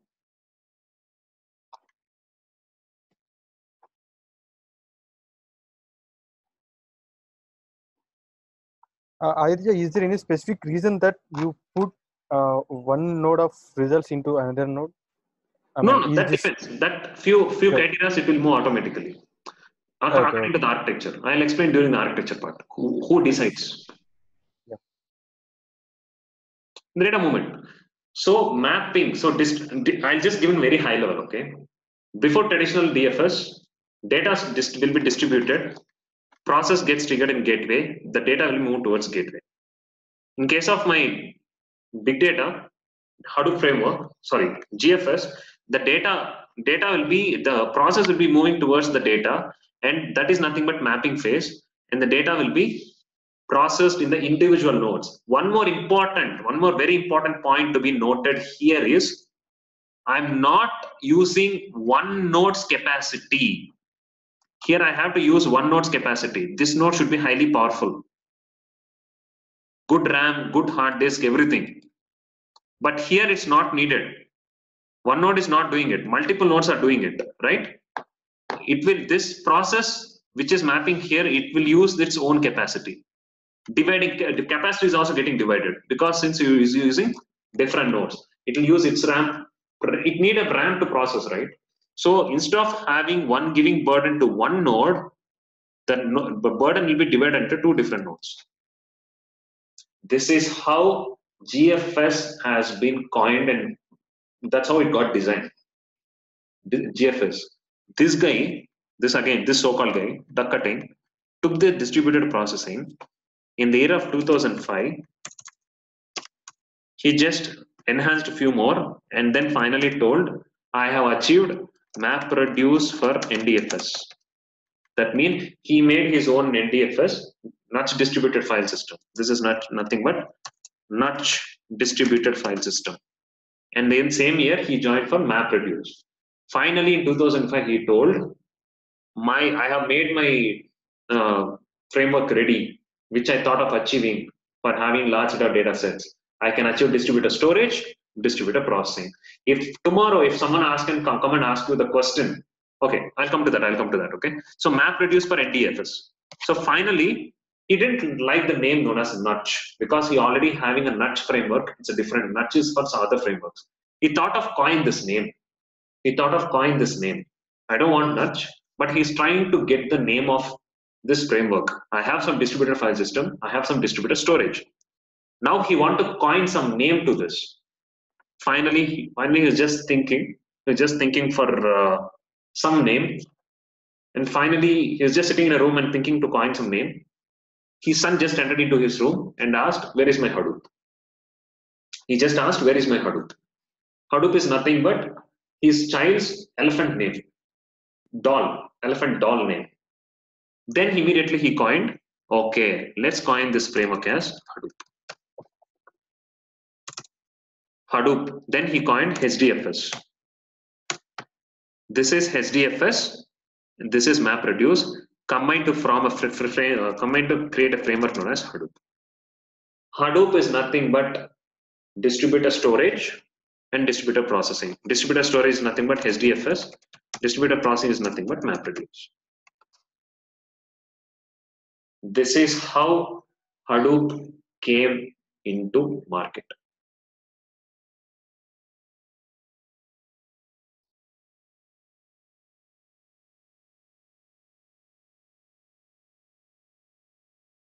I'm making you clear now.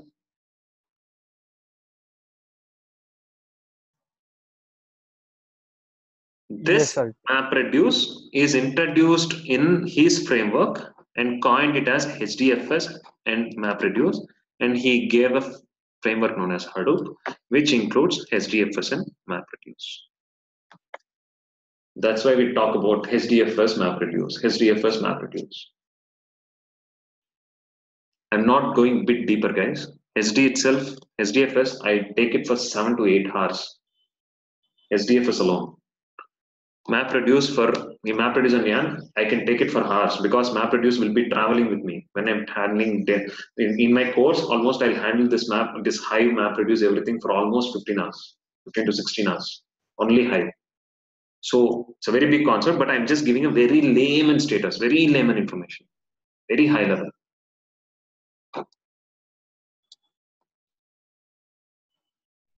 Yes, I know Hadoop 1, I know Hadoop 2, I know Hadoop 3. Differences also. Yeah. What is the difference in Hadoop 3 2? See, I need some it's a very big, clarification. very big explanation actually. I'll just show you the pics, okay? I didn't have the Yeah, because this in my environment we are using Hadoop 2 only, but somebody is asking Hadoop 3 clusters. Hadoop 3 clusters have So a high security, high in security. Hadoop 2 and 3 is almost same. 2 and 3. okay. One is something different. This is one. This is one architecture. Okay. This is two.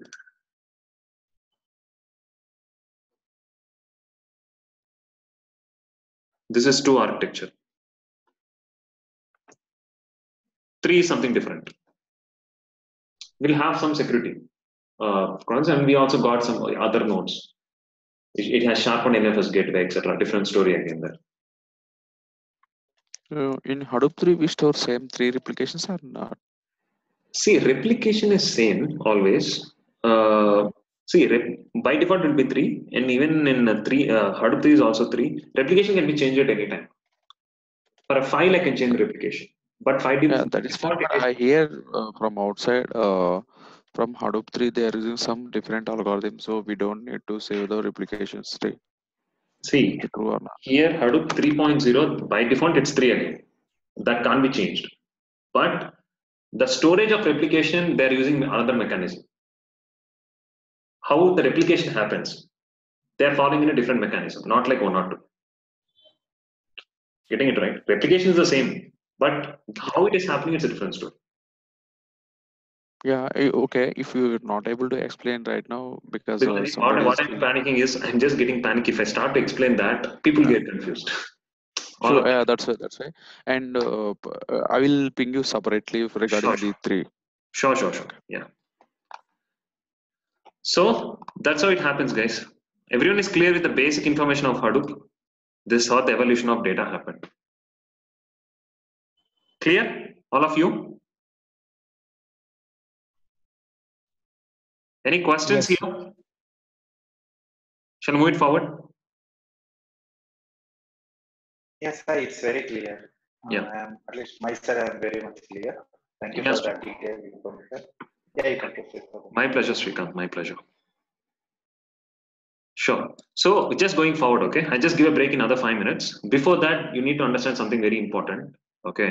See, type of data sources in our day-to-day life. I just include only few in our day-to-day life. Like we have OLTP data, we have human-generated data, we have machine-generated data. OLTP is the data which present in our SQL DBs.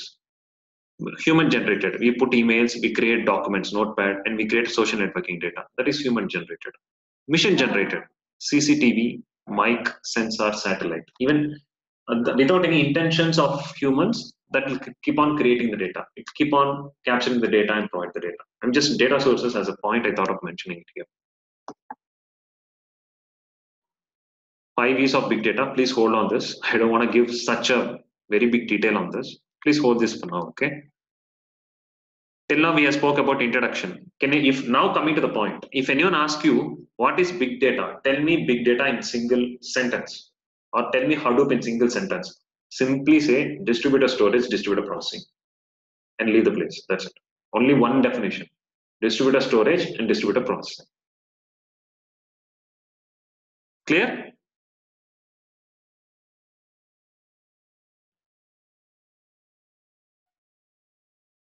Evolution, we just discussed how it got evaluated. This slide is already completed.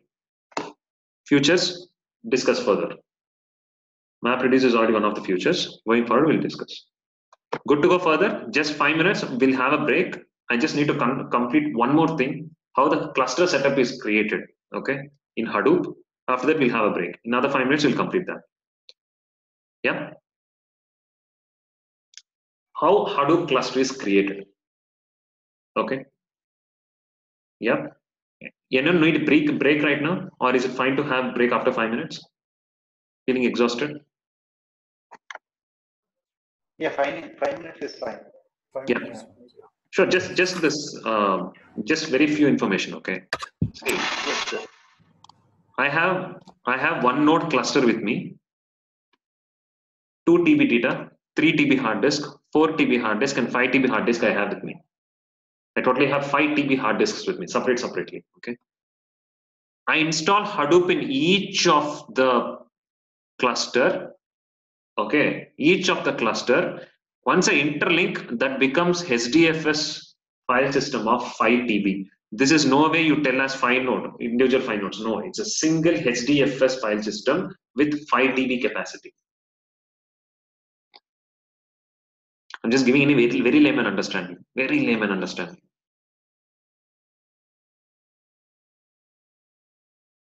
Clear, right? 5 TB. But this installation will not happen automatically. I need something. I told you, right? In gateway node. In Hadoop, we call it as edge node. Edge node. Through edge node, I have to communicate with my cluster. This 5 node is sitting in the next room. This guy is standing at the door. Whatever I have to go there, I have to contact this person in the door. I can't go inside. He will serve me.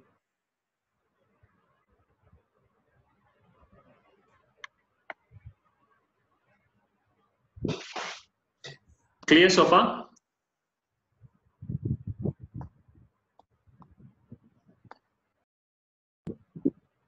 Ram, can you please? Yeah. So once it is done, okay, once this is Hadoop edge node is created, so once going ahead, this edge node will have Linux file system. So any data you want to handle it in edge node, you have Linux file system. Any data you have in this Hadoop, you want to access that, you need to use Hadoop file system commands. Here you have Linux file system. Here you have Hadoop file system.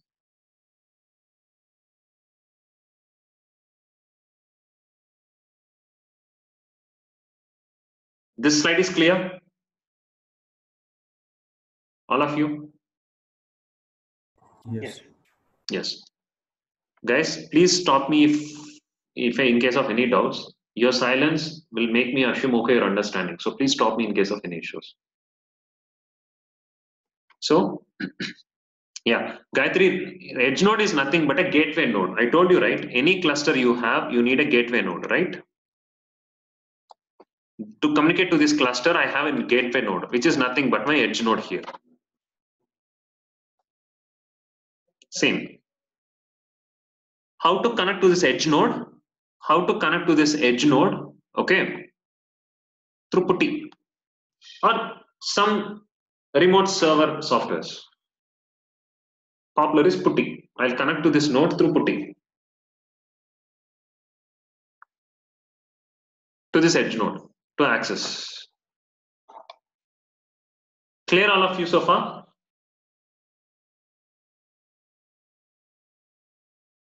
Sai, here edge node means it comes under name node or data node? No. Don't confuse. I didn't start that at all. I'll come to that. Okay. I'll come to that. Just consider this as an edge node. That's it. Okay. Edge node is a gateway node. I just speaking about a person standing at the door. I didn't start speaking about the laptop sitting inside the room. I didn't touch that at all. That your terms comes into picture. I'm just talking about the person standing at the door. Okay. Aditya, can I say this edge node is nothing but a Linux environment. On top of that, my Hadoop is got installed. So Perfect. can I anticipate in that way? Exactly. Any changes, even Hadoop installation is done through this edge node. First, this edge node have to kept with us. Thank you. Yeah. So once this edge node is cleared, so once it got installed, I have to connect this edge node through PuTTY. That's it. So from this place of 1 TB of hard disk, I can make my data cluster ready for me. Now, you know what we're going to do? The beauty today is we're going to create a cluster in Azure Cloud. And then I'm going to show you edge node, name node, data node, secondary name node, everything. For you first to understand that. Sorry? One question. Can I ask? Yeah. One question actually. When we create the cluster, Hadoop cluster, then edge node automatically create, or we need to install different components to this file system? Or create automatically? First, we need to make the edge node ready to make cluster setup. Getting it right? See, if you're installing, I told you install Hadoop. How the Hadoop got installed? Who installed Hadoop? No individual. So they are interlinked. So edge node, through edge node, I've installed Hadoop in that. Getting it? First, edge node is the first criteria for us to create. Clear, right, Ranjit? Yeah, okay, thank you. Ranjit, is this Ranjit who attended my Spark streaming workshop? No. Okay, sorry, Ranjit. I thought of same Ranjit Patil, one person attended before. Okay, yeah. Sai, which distributed file system you are installing, Cloudera or Hortonworks? Here in Azure, I'm installing Hortonworks. Hortonworks? Yeah. Okay, fine. So in this edge node, I connect to this putty and then I can access it. Okay, I already have one cluster ready. Okay, I just created one cluster in Azure. Just one sec. I just created one node in Azure. You don't panic. What is this all is? Okay, please don't panic.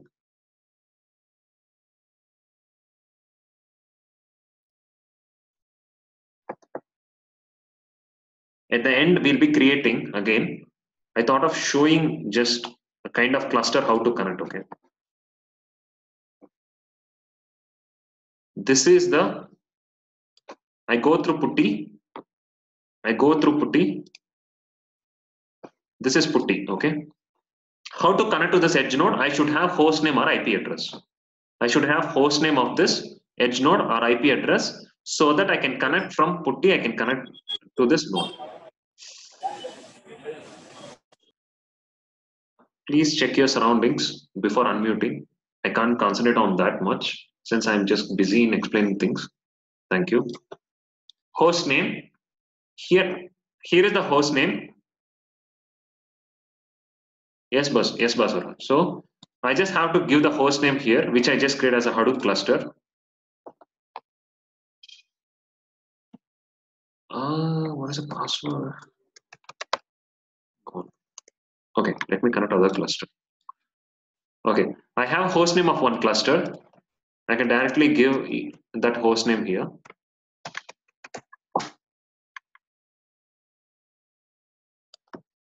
User ID for that edge node. Password to that edge node. Got connected. I connected to that edge node. What is edge node? What happens there? What can I do here? That's a very big story. You don't worry about things. Just see, okay, through putty he logged into edge node. What I can do here?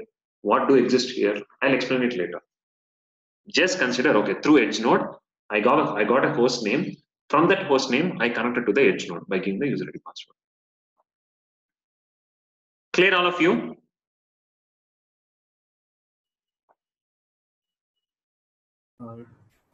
Sai, can you please explain that how we connect with the putty once more, please? Sure. See, sure, no issues. See, I have host name. Okay, I have IP address or a host name. Host name or IP address. Can you see that? Yes, sir. This edge node should have IP address, public IP, or it has been coined with the host name, right? Right. The host name which I have is e.cloudxlab.com. Okay, that is a host name for edge node which I bought it. I'm having a cluster, real-time cluster.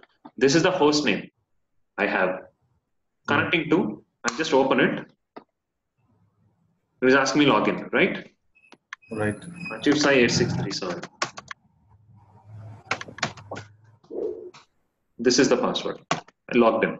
Getting it? Yeah. This is Hadoop cluster.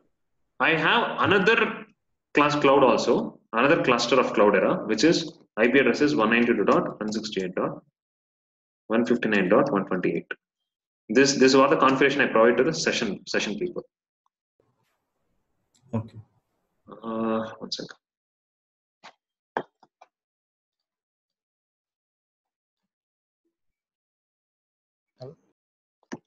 Yeah.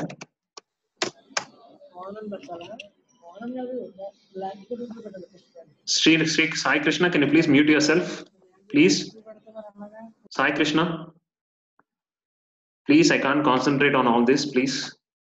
Otherwise, I should mute everyone. See, I got another IP. I'll just give the IP here and open.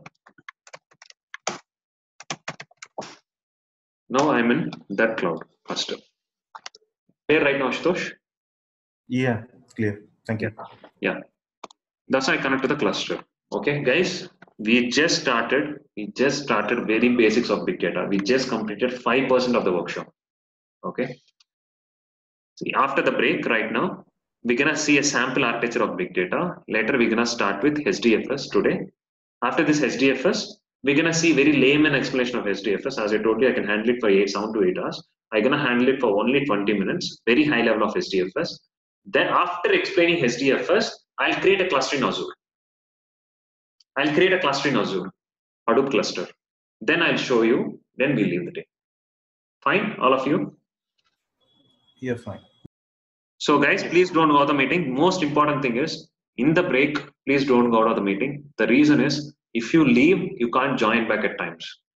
You have to find another device, and you can't give it the same name. There are so many issues if you leave the meeting. So because this is a public meeting, so that's the reason I have no option. I have to give that. I have to check that option. If you leave sometimes you can't able to join back the meeting. The time is 11:17. Please meet back by 11:22. We'll continue explaining simple architecture, HDFS, and Hadoop creation cluster in Azure.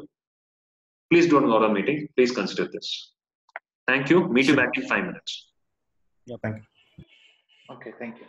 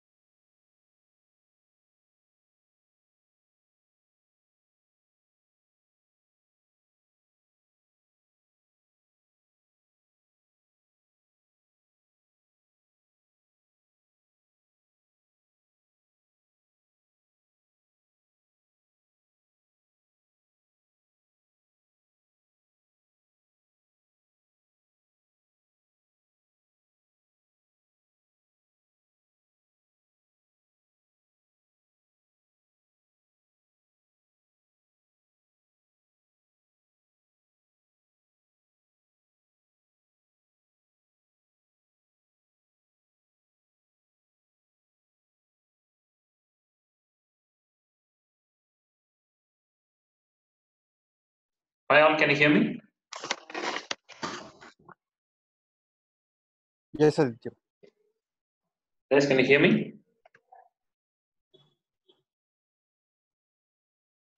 Yes, Aditya. Yeah, sure. Yes, I can. Thank you. Just give me 1 minute.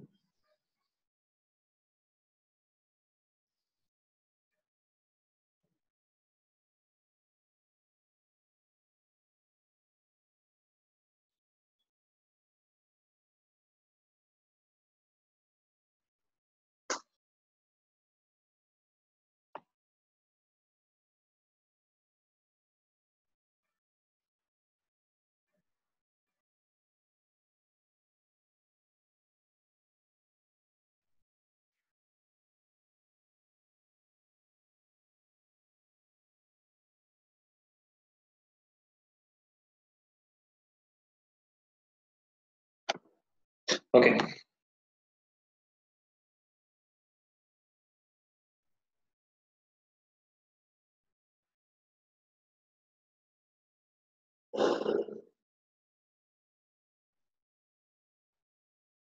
Okay, let's go ahead, guys.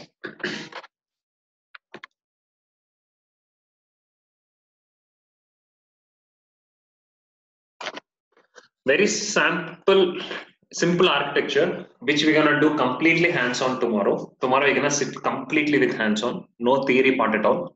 We're gonna cover Linux commands, Hadoop commands, Scoop and Hive, processing in Hive, how in a very high level, not exactly very deeper, very high level, how much you're understanding. We'll go ahead, okay?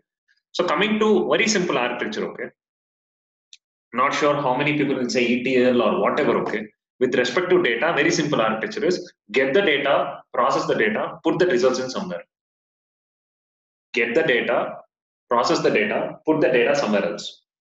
That's my ultimate goal in any data processing, right? This session might last for another 40 minutes.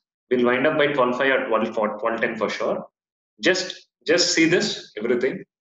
Meanwhile, we'll go ahead and accessing things, discuss it a bit further in case of cluster administration, Hadoop, everything we have, bit of important knowledge we do have. So coming to different simple architecture, this I just created in Paint to make you understand very easily. Okay, I just explained this in Paint. So this just to get the data, do the process, put the data. Consider I have a Hadoop cluster. Okay, consider. Let me remove this everything.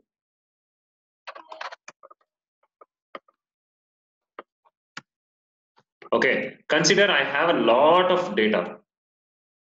Okay, let me take a very real example. You know that Amazon company every year it provides a what I can say, it provides a special offers for top 100 customers every year. You know that top 100 customers, they provide a lot of kind of offers, gift cards, gift coupons. Not sure how many of you are aware of it. Entire the globe, not only towards specific India or US or UK, in the entire globe, Amazon will provide special gift vouchers in the entire for top 100 customers. But how the top 100 customers are analyzed? This can be US data. This can be UK data, which present in, say for example, we have it in RDBMS, UK, Canada, and India.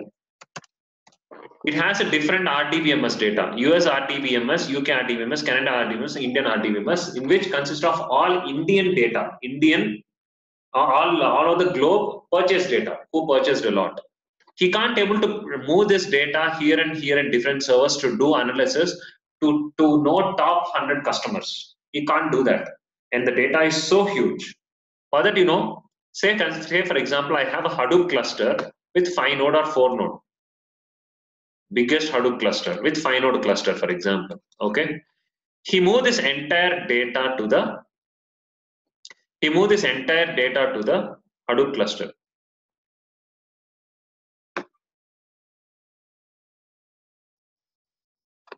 Then do the analytics. For now, I'm just removing it. I know. Do the process. Okay. Once you do the process, find top 100 customers. find the top 100 customers entire the globe. Okay, once the data got moved, okay, the data has been moved to Hadoop cluster, very big Hadoop cluster, top 100 customers are found. But to move this data from RDBMS, we have different tools. Okay, this is the RDBMS, right? We have the popular tool known as Scoop. Sometimes SQL loader, sometimes you can use NiFi also. It's also very advanced technology, NiFi. I'm not sure how many people heard about it. NiFi, few might be heard about it. NiFi, which is actually good in the market, in the upcoming market. Scoop. After finding the top 100 customers, let's say I have processed the data. This is a processed data, okay? This is a processed data. Once I find the top 100 customers, I have to place it in one RDBMS table. I have to place it in one RDBMS table. Finally, I have the results here. Getting the point? I got the data, processed the data, put the results somewhere else.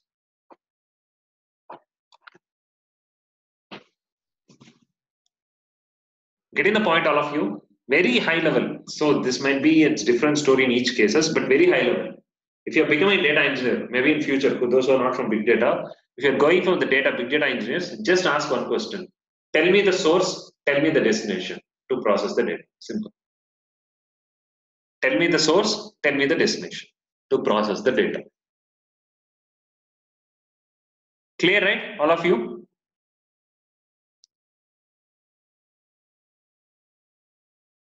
Shall we go further? Sir. Sure. Yes. So similarly, the source can be an RDBMS or a Teradata or other file systems, other Linux file system, other servers, real-time streaming data, maybe Kafka, maybe Spark, maybe another producers like NiFi, whatever, streaming data processing. The data will reach Hadoop, get processed, and we can put the data in other DBs if needed. Getting it right, all of you? So who can process this data here? I can use MR code, MapReduce code framework. I can use Hive, Pig, or Spark. I can process this data, which is present in my HDFS, to process it further.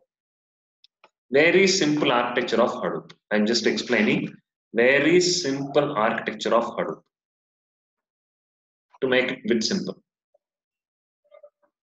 All good? Understood, all of you? Shall we go ahead with HDFS architecture? Yep. Yeah. Coming to HDFS architecture, okay. Guys, let me tell you something, okay. Very in day-to-day life, okay. We work in an MNC. We work in one of the MNCs or whatever. We work in a company. So for example, service-based company. In a service-based company, I work in one of the service-based companies of MNC. So I have a reporting manager. I have a client. That client gave work for my company which I'm working in, right? That client, that particular client is nothing but we have to obey him because he is the one who is giving work. We have to obey him. He has to give the work to us. But the client can't directly reach me. He wants to give the work to me. Client can't easily reach me immediately. First, he'll reach my manager. Yes, sir. My manager will decide who is the right person to give this work. Then my manager will select, okay, Sai is the right person who you can give the work. Then client will directly come and contact me. Understood this scenario, all of you? Client has a work. He wants to give it to me. I have a reporting manager. First, he'll contact reporting manager. Dear reporting manager, tell me to whom I should give this work. Then according to few criteria, thinking about it, my reporting manager will give the work. Right? Reporting manager will not do any of the work. Please note it down. Reporting manager will not do the work. He will just guide the work. He or she will just guide the work, most probably. He will just guide the work. He will just know who is the right person to do that work. He or she most probably will not do the work. In this case, he will not do any of the work. In this case, he will just know who is the right person, who is free to work this, who is highly burdened, who is free, who can take up that work. Only that information the manager will have. Then client will contact directly to the team, myself and my team, and we do the work and provide the information. But after doing the work, I have to keep on reporting to my manager. Dear manager, I got this work, because he is my reporting manager. I got this work and I gave this work, etc., etc. You understood this criteria? Right? Here, in a very simple status, here, client is nothing but edge node. Who gives the work? Reporting manager.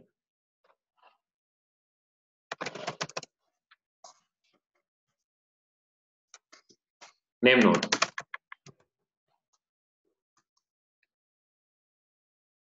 Reporting manager is name node. Team.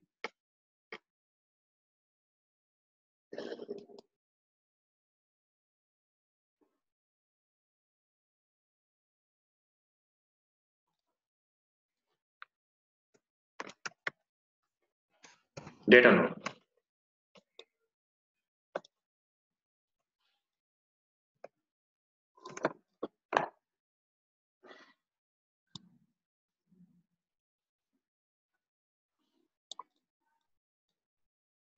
Getting it, all of you?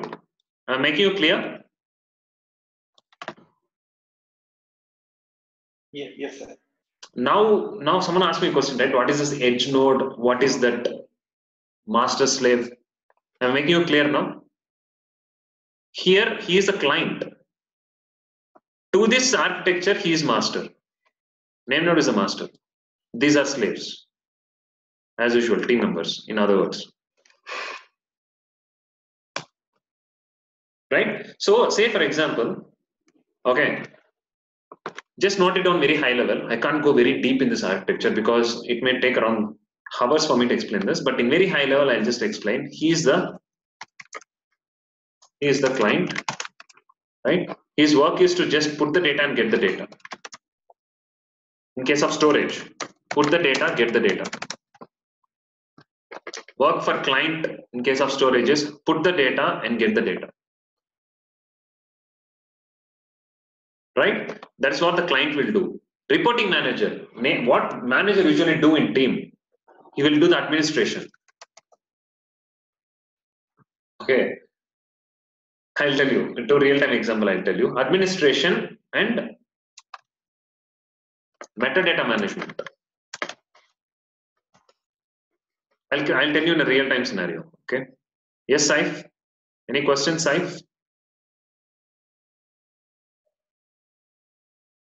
Guys, can please hide your videos, please? Please do not make me to say this again and again. I don't have such power, okay? I don't have privilege to stop your videos. So please. If anyone is getting interrupted, please minimize that. Hide the thumbnail video. Even though the video is on, you can't see that. Just hide that at the top. Please hide that at the top, okay? If anyone is feeling the same, please hide that. Hide thumbnail, the left option, okay?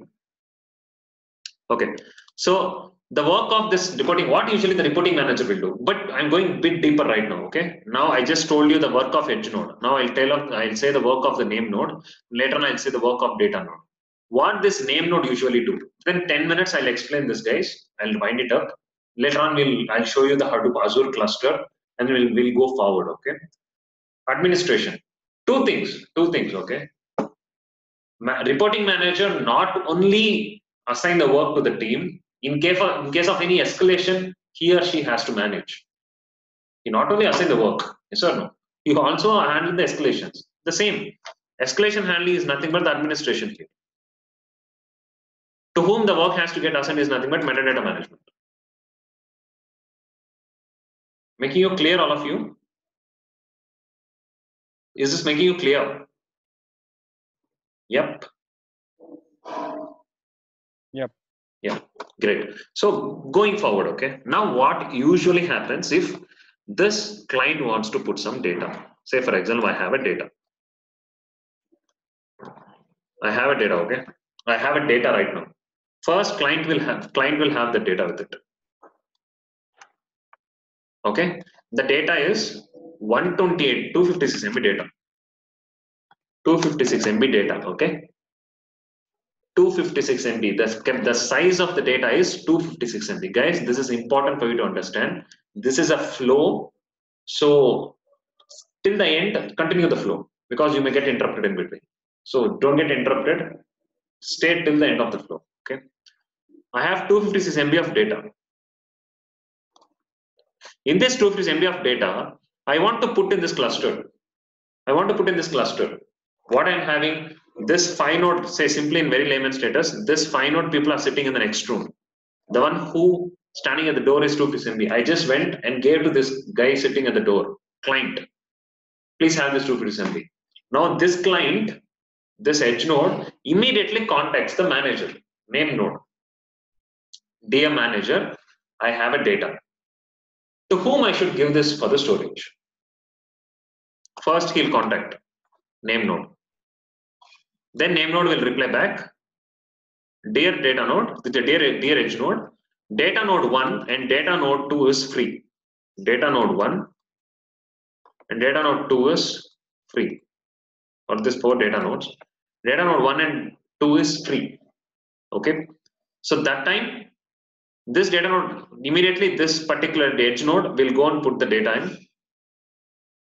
in this chunk as a part files, like 128 MB here, another 128 MB here. It divides, which is nothing but my distribution. Yes or no? Agreed?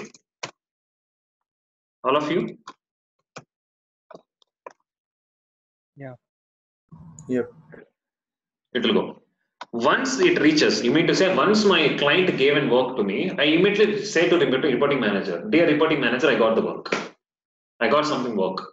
Immediately reporting manager will say, he'll immediately say, see, you may be leave tomorrow. You may not work at times tomorrow. Assign the same work to some other person for a backup. He'll say, assign the same work to some other person as a backup. He'll say, to whom I need to assign this. Have a copy of that, okay?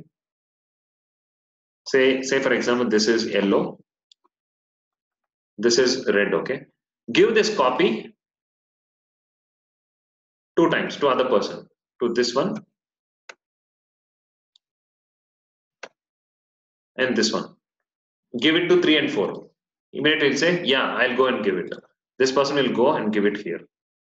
Once it is done, even this data node, even this is another team, right? Another team member. He'll also say, dear reporting manager, I got it. Okay, no issues. Tomorrow you may be leave. Suddenly you may not work. You may put down your papers. Please give the same work to some other person. He will decide. Reporting manager will decide on few criteria. I'll come to that later. Many criteria it will consider. Okay. Finally, how many copy of red I have? How many copies of red I have? 3. How many copies of yellow? 3. So that is nothing but replication.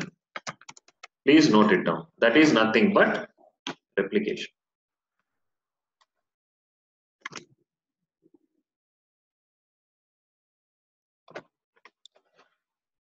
Right?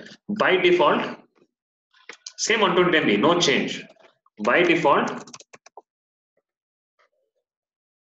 the replication factor, we call it as replication factor, is 3 in Hadoop.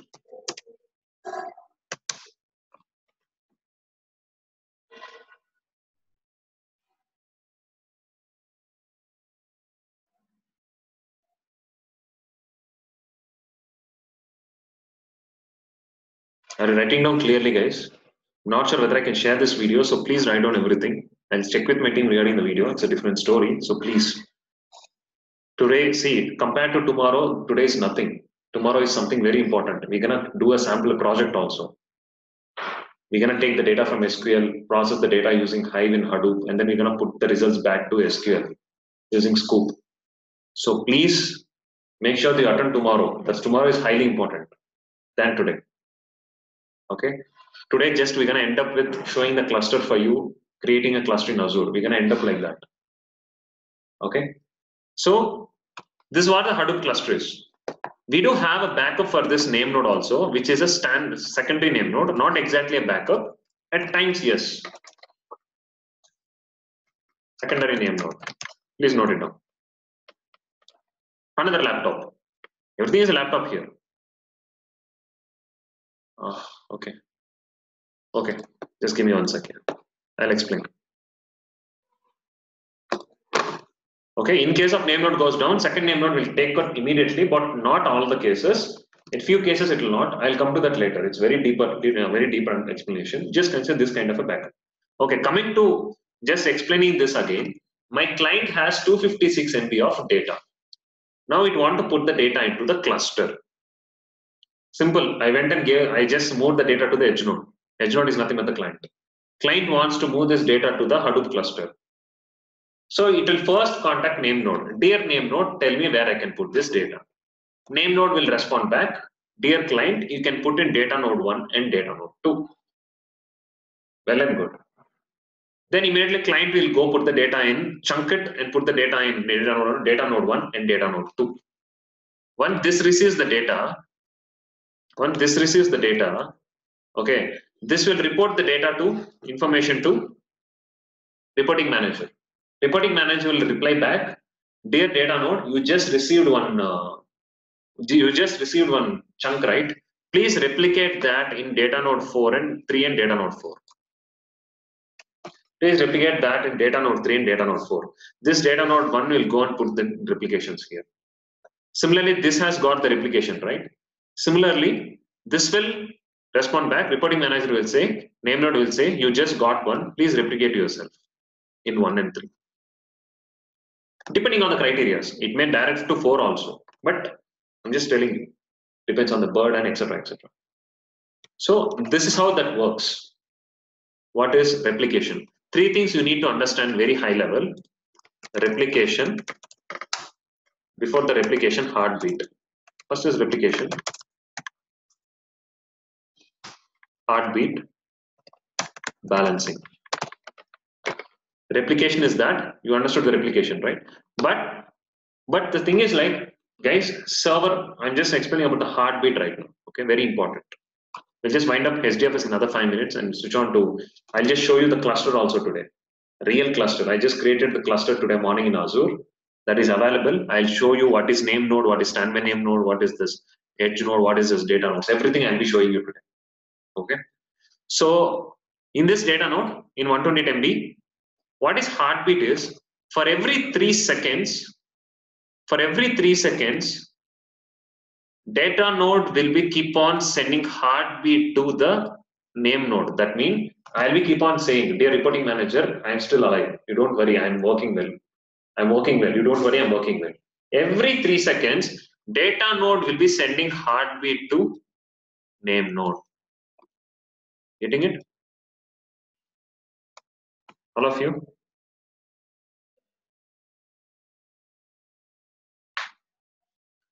Just to tell the name node that I can't give for now, Ashutosh. I can't give such power right now. Yeah. Okay. Yeah. So data node. So this data node is something sending heartbeat to for every 3 seconds. For every 3 seconds. Right? Suddenly, okay, what happened? Client, right now when client reaches back, okay, this client is reaching back to the reporting manager, dear name node, please give me chunk of which I just gave. It will say, please go and collect it here from these 2 nodes. Client will go and collect this node. Fine, all good. But suddenly what? This node has stopped responding. This node has stopped responding. That means it is not sending a heartbeat. Getting it, all of you? Then reporting manager will not have communication with this data node at all. That's the main issue, right? Getting the point, all of you? Any questions at this moment? No. Yeah. No. So it will stop responding. That means when one client is asking me, reporting manager, please give me that red chunk. Name node can't direct this client to go to hit because it's not sending a heartbeat. Instead, this is directed to go and check out here. Getting this right? Then directly go and direct here. So that's how it works. But can anyone tell me this chunk, this particular name node is not, data node is not responding, right? Now tell me what is the replication factor for red right now? It's 2. It's 2 because it's not responding.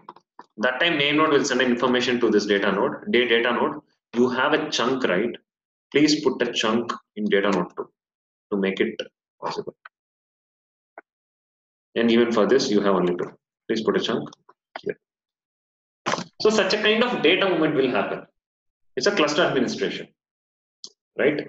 See, in case of any issue occurred with the blocks, that will be automatically divided, etc., etc. So this is how the cluster management administration will happen. Heartbeat, under replication. This is nothing but under replication. Such things will happen.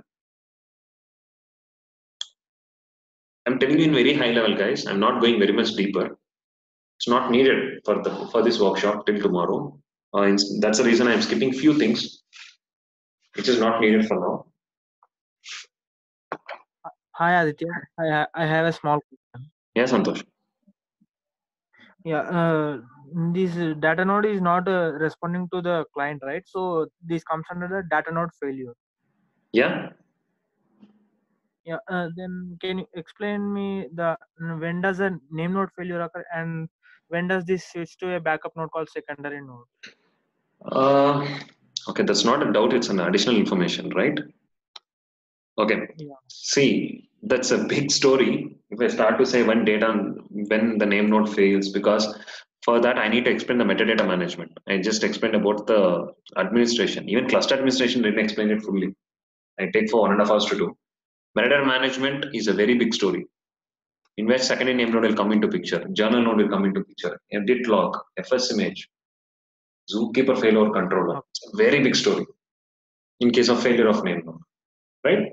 So for now, for this workshop part, just consider this as a basic part. Even cluster administration, I didn't explain about the balancing yet. I didn't explain about over replication. Nobody's asking me, okay, 3 replication happened. What happens is suddenly gone up. This node suddenly started giving heartbeat. That time, what is the scenario? It's a very big story. We'll explain it later. But first understand, okay, I have a name node, I have a standby name node, I have a data node. Clear, right? All of you? Sai, according to this, it looks like this node, name node, is working like a zookeeper. If we take the example of the Kafka. Not a zookeeper, exactly. Yeah. What I can say is, not only zookeeper. I can say name node is not only a zookeeper. You can put it that way. It will do a lot of work. Because it's also a cluster monitor. Zookeeper is just a cluster monitoring, failure and etc. etc. But it will do a metadata management. Name node is something more powerful than zookeeper. In other words. Okay. Getting it right, all of you? Any questions so far?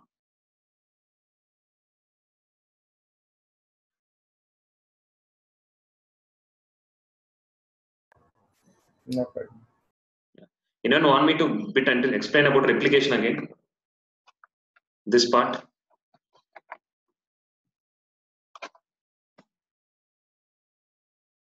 No, this factor is fine. Naveen, balancing. Okay, guys, give me one sec. I need to give some additional information now. Okay, see, because I'm not satisfied. See, I got this 3 replications well and good, right? 3 replications well and good. What I told, suddenly this particular node is not responding. Then name node will come to know, okay, these 2 blocks are under replicated. these two blocks are under replicated because guys, please switch off your videos. If anyone find that you are switching on the videos, please minimize it, guys. That's what I do. Please minimize this box. But my suggestion is don't switch off your videos. It will interrupt others. I can concentrate on those things for now, please. So here it is under replication. Under replication. It means immediately name node will say, dear data node, you have a chunk, right? Please move that chunk here. Please move that chunk here. Done. Sorry.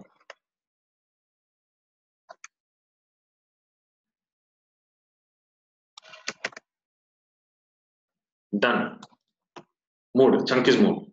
But suddenly what happens? This name node started responding back.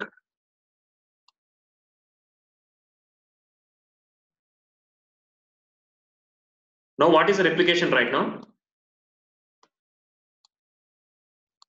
It will be 4. It will be 4, which is nothing but over replication. Agreed? Over replication. Yeah. That time you know what happens? Name node will simply send an instruction to this data node. Data node, you just gone up. You've just gone up. The chunks which you have is already replicated in other nodes. Please drop all your blocks. What is the replication now? 3. But this node is free, other nodes are bit of hectic, yes or no? Right? Yes, correct. Then I'll pass a balancing command. There is a balancing command. If once I run that, it will this will be distributed. The burden will be distributed. That's what is balancing is. Getting it right? Now are you clear with the balancing? It's a very deeper, guys. Please don't go penetrate more on HDFS because this is not admin. We just most concentrate on the development part, execution, like that.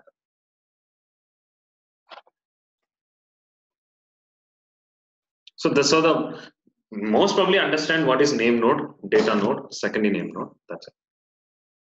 Clear all of you so far? Any questions here? It is clear, Aditya. Like balancing, is it a regular activity, periodic activity? It's a script. It's a script. It's a Unix script. Hadoop FS-balancing. Okay. That it's a Hadoop command. It's a command. That's a command trigger to name node. Name node will then do the balancing part. Oh. That is not part of the data node recovery, right? Like as soon as the data node is recovered, only what it has been instructed is to clear out its block because there is already over replication. Exactly. So that is only done as part of recovery. Perfect. Exactly. Perfect. So everyone is clear with this basic information on Hadoop cluster? Any gaps? Yes. Any doubts?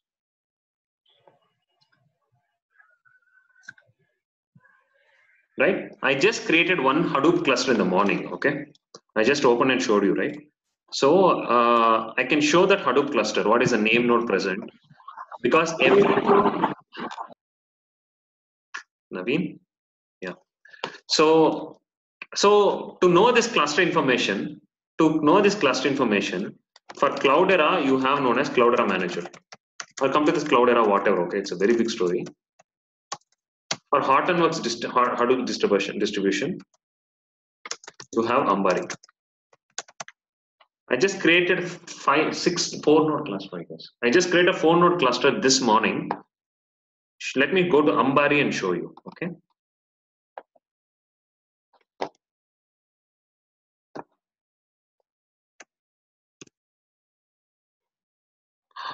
Oh my goddess.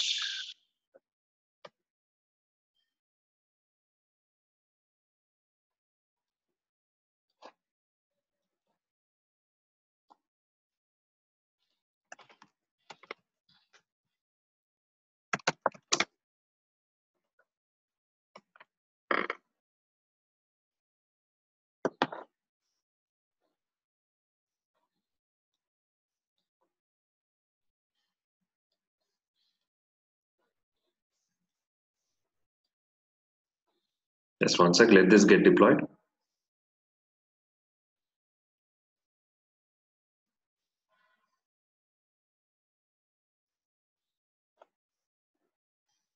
Guys, have you learned anything today? Somehow we'll be winding up in the 5 minutes. Any good overview of big data at least? Bit? Great knowledge about the big data and development. Sorry, Ashos, unable to hear you, sorry.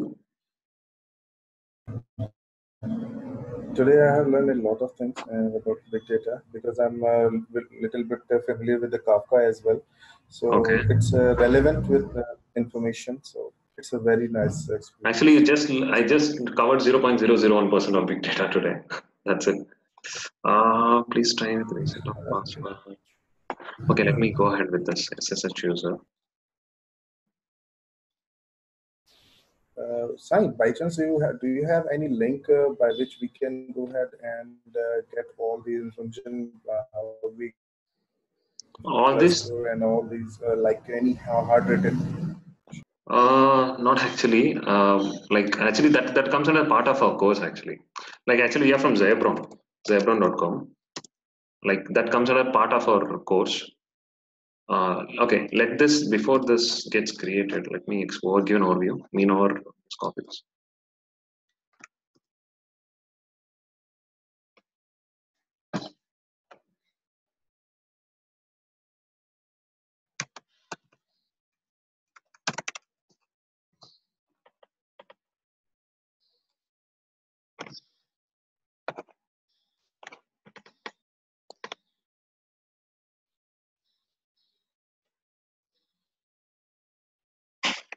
Just give me 2 minutes, guys. Just give me 2 minutes.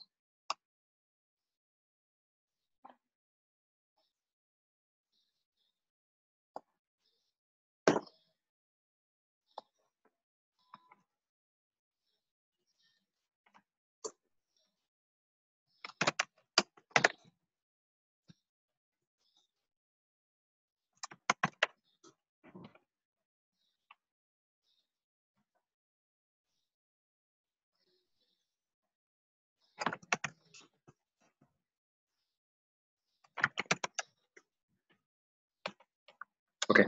Meanwhile, the reset will happen. So actually, I am from Zebron, guys. We usually provide trainings on, especially on big data. Okay. So there are many components. Let me share the components. Meanwhile, the password get reset. Let me share the components which we train people.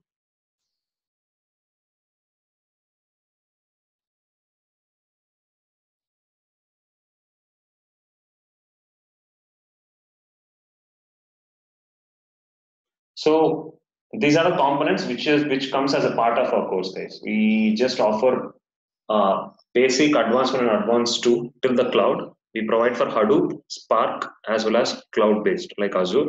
We're trying to introduce AWS as well. So we actually from launched in Chennai, and these are the components which we give training on big data. Okay. So in case of our course, we've just divided the entire course in 3 phases: advanced one, basic, advanced one, and advanced 2.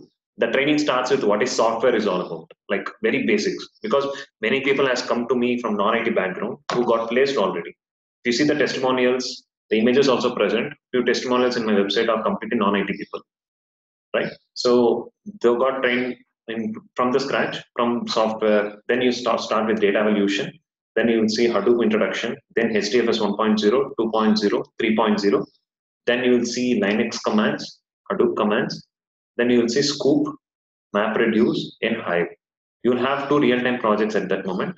Everything that goes for 100 hours. Entire course go with 100 hours, not very small portion I'm just providing. It's a very big portion. And then you'll have 2 real-time projects after that. After completing the basics, you'll have advanced one, Spark, core, RDD, operations, transformations, actions, SQL, Spark data frames, Spark datasets, and HBase. After completing that, we'll be having one of the real-time projects again. And this project, I'll just show you the projects. This is the first 2 projects: Scoop incremental data processing, Scoop semi-structured data processing of Avro. And after Spark, you'll see one of the banking project as a part of batch processing. After completing advanced 1, you'll have advanced 2 as well. Kafka, NiFi, Spark streaming, Spark structured streaming, Scala, PySpark, Cassandra, Uzi scheduler, and you'll have Azure, Microsoft Azure at the end of the course, in which you will have to create a cluster in Hadoop, and then we'll move it further. That's how we do. These are the other 2 projects as a part of Spark streaming, right?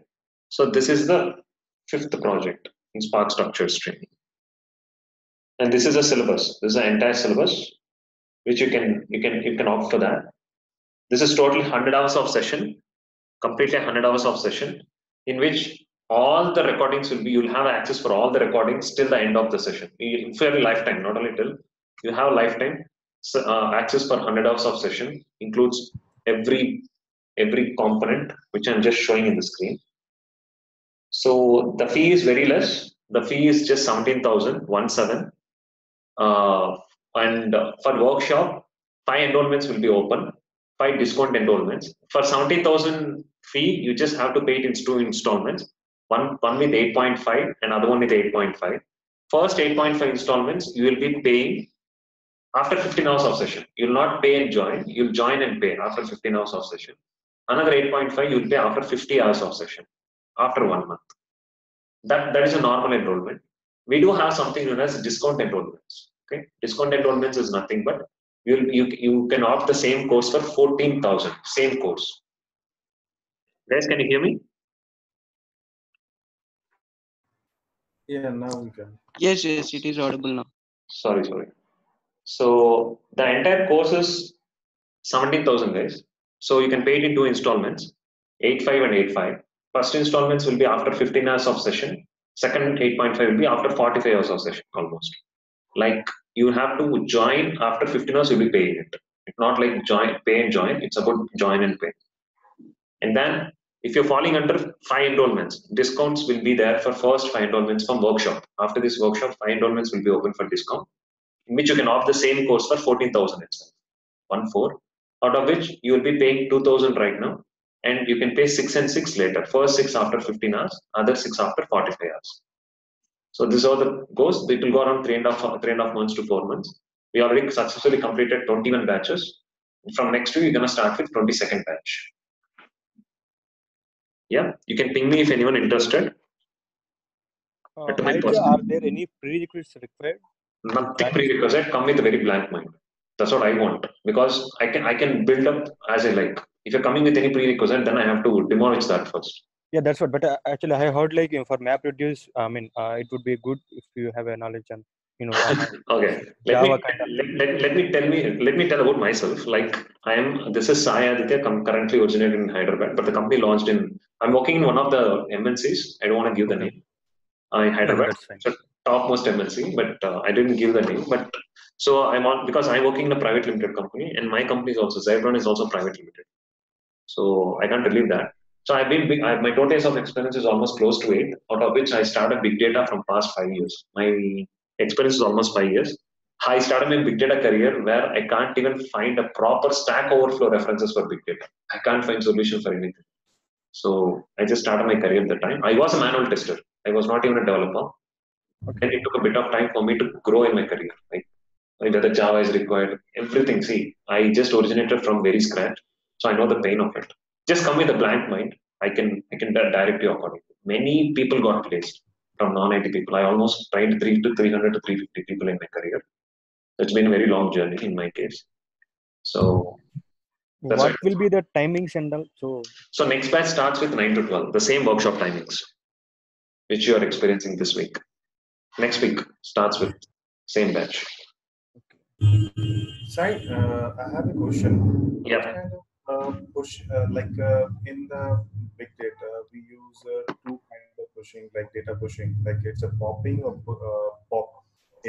One is push and something like that. There is some question which is asked from one of my colleague that which kind of APIs.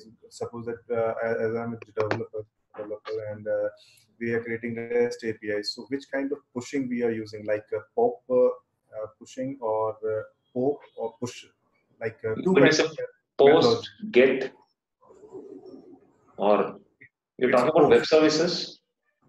I'm not talking about the web services. Okay. In the term of big data, there are two kind of enabling, like for data pushing. Like first is Okay, pop. I understand what you're saying. I'll say Ashutosh. It's a very big story. We'll discuss further because in a very high level, I can understand it. I'll explain you later in personal call. Yeah. So coming to the point, you'll have all the course details, guys. You can sign testimonials, and tomorrow is completely hands-on. Tomorrow you'll experience a lot of changes in our hands-on part because tomorrow we're gonna do a sample project also. If possible, I'll try to include. It has failed. Okay. We'll do something. Tomorrow we'll create a Hadoop Azure cluster. In front of you, I'll create it because I'm facing some issues with the cluster login password. In front of you, I'll create a Hadoop cluster and then we'll show it. Tomorrow is the most important, guys. Completely hands-on, completely execution. No, I'll not be talking much. I'll be explaining you after every execution. Okay. So that's how it works. If anyone ready to join the course, please let me know. Each referral, if you're referring someone, per referral you have. Guys, can you hear me now? Guys, am I audible? Yes. Sorry, guys. So yeah, that's how it goes. So anyone interested, please let me know. If you're referring someone to learn these components, so am I audible, right? Hope I'm audible. Yes, Aditya. Yeah. So if anyone interested, like your friends, per referral, you'll get a discount of 2,000. If you're referring someone, you'll get a discount of 2,000. Even though if you're joining the course or not, you'll get a 2,000 as a complimentary fee for it. I just thought of adding the point. So tomorrow, let's meet tomorrow. Let's create a cluster in Azure, do the hands-on, create a sample project, and move forward. If anyone want to make use out of that 5 enrollments, please let me know. On that discount enrollment is only for the first 5 enrollments, like first in first round. Aditya. Yeah.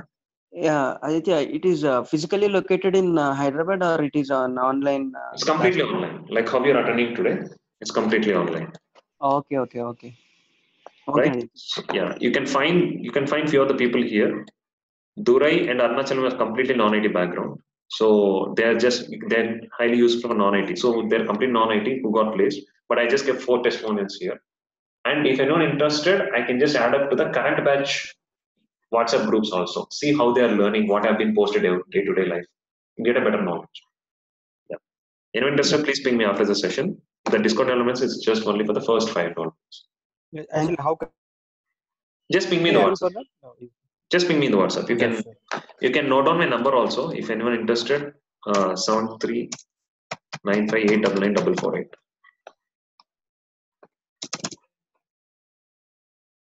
And most probably that 5 might be open, but not sure because 90 got connected. Almost 90 people got connected. They filled up anytime. But let me know if interested. This is the case. Yeah. Tomorrow we'll meet up. We'll create a Azure cloud. So tomorrow agenda is Azure cloud, cluster creation, Scoop, Hive, Spark, sample project. And all of you? Yeah, it's fine. Thank you, guys. Thanks for your time. Meet back tomorrow, same time, 9 o'clock. Thank you, Aditya. Thank you. Bye-bye. Thank you. Thank you. Thank you.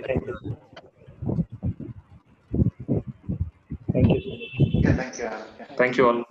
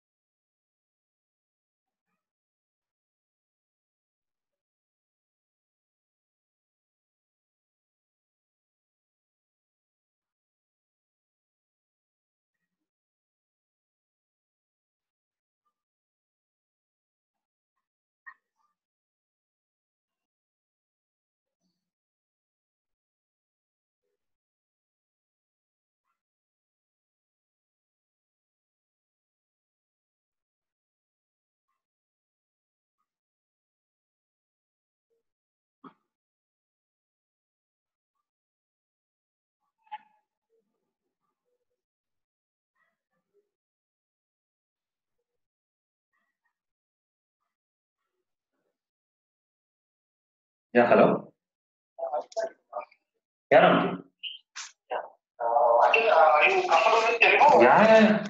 చెప్పండి.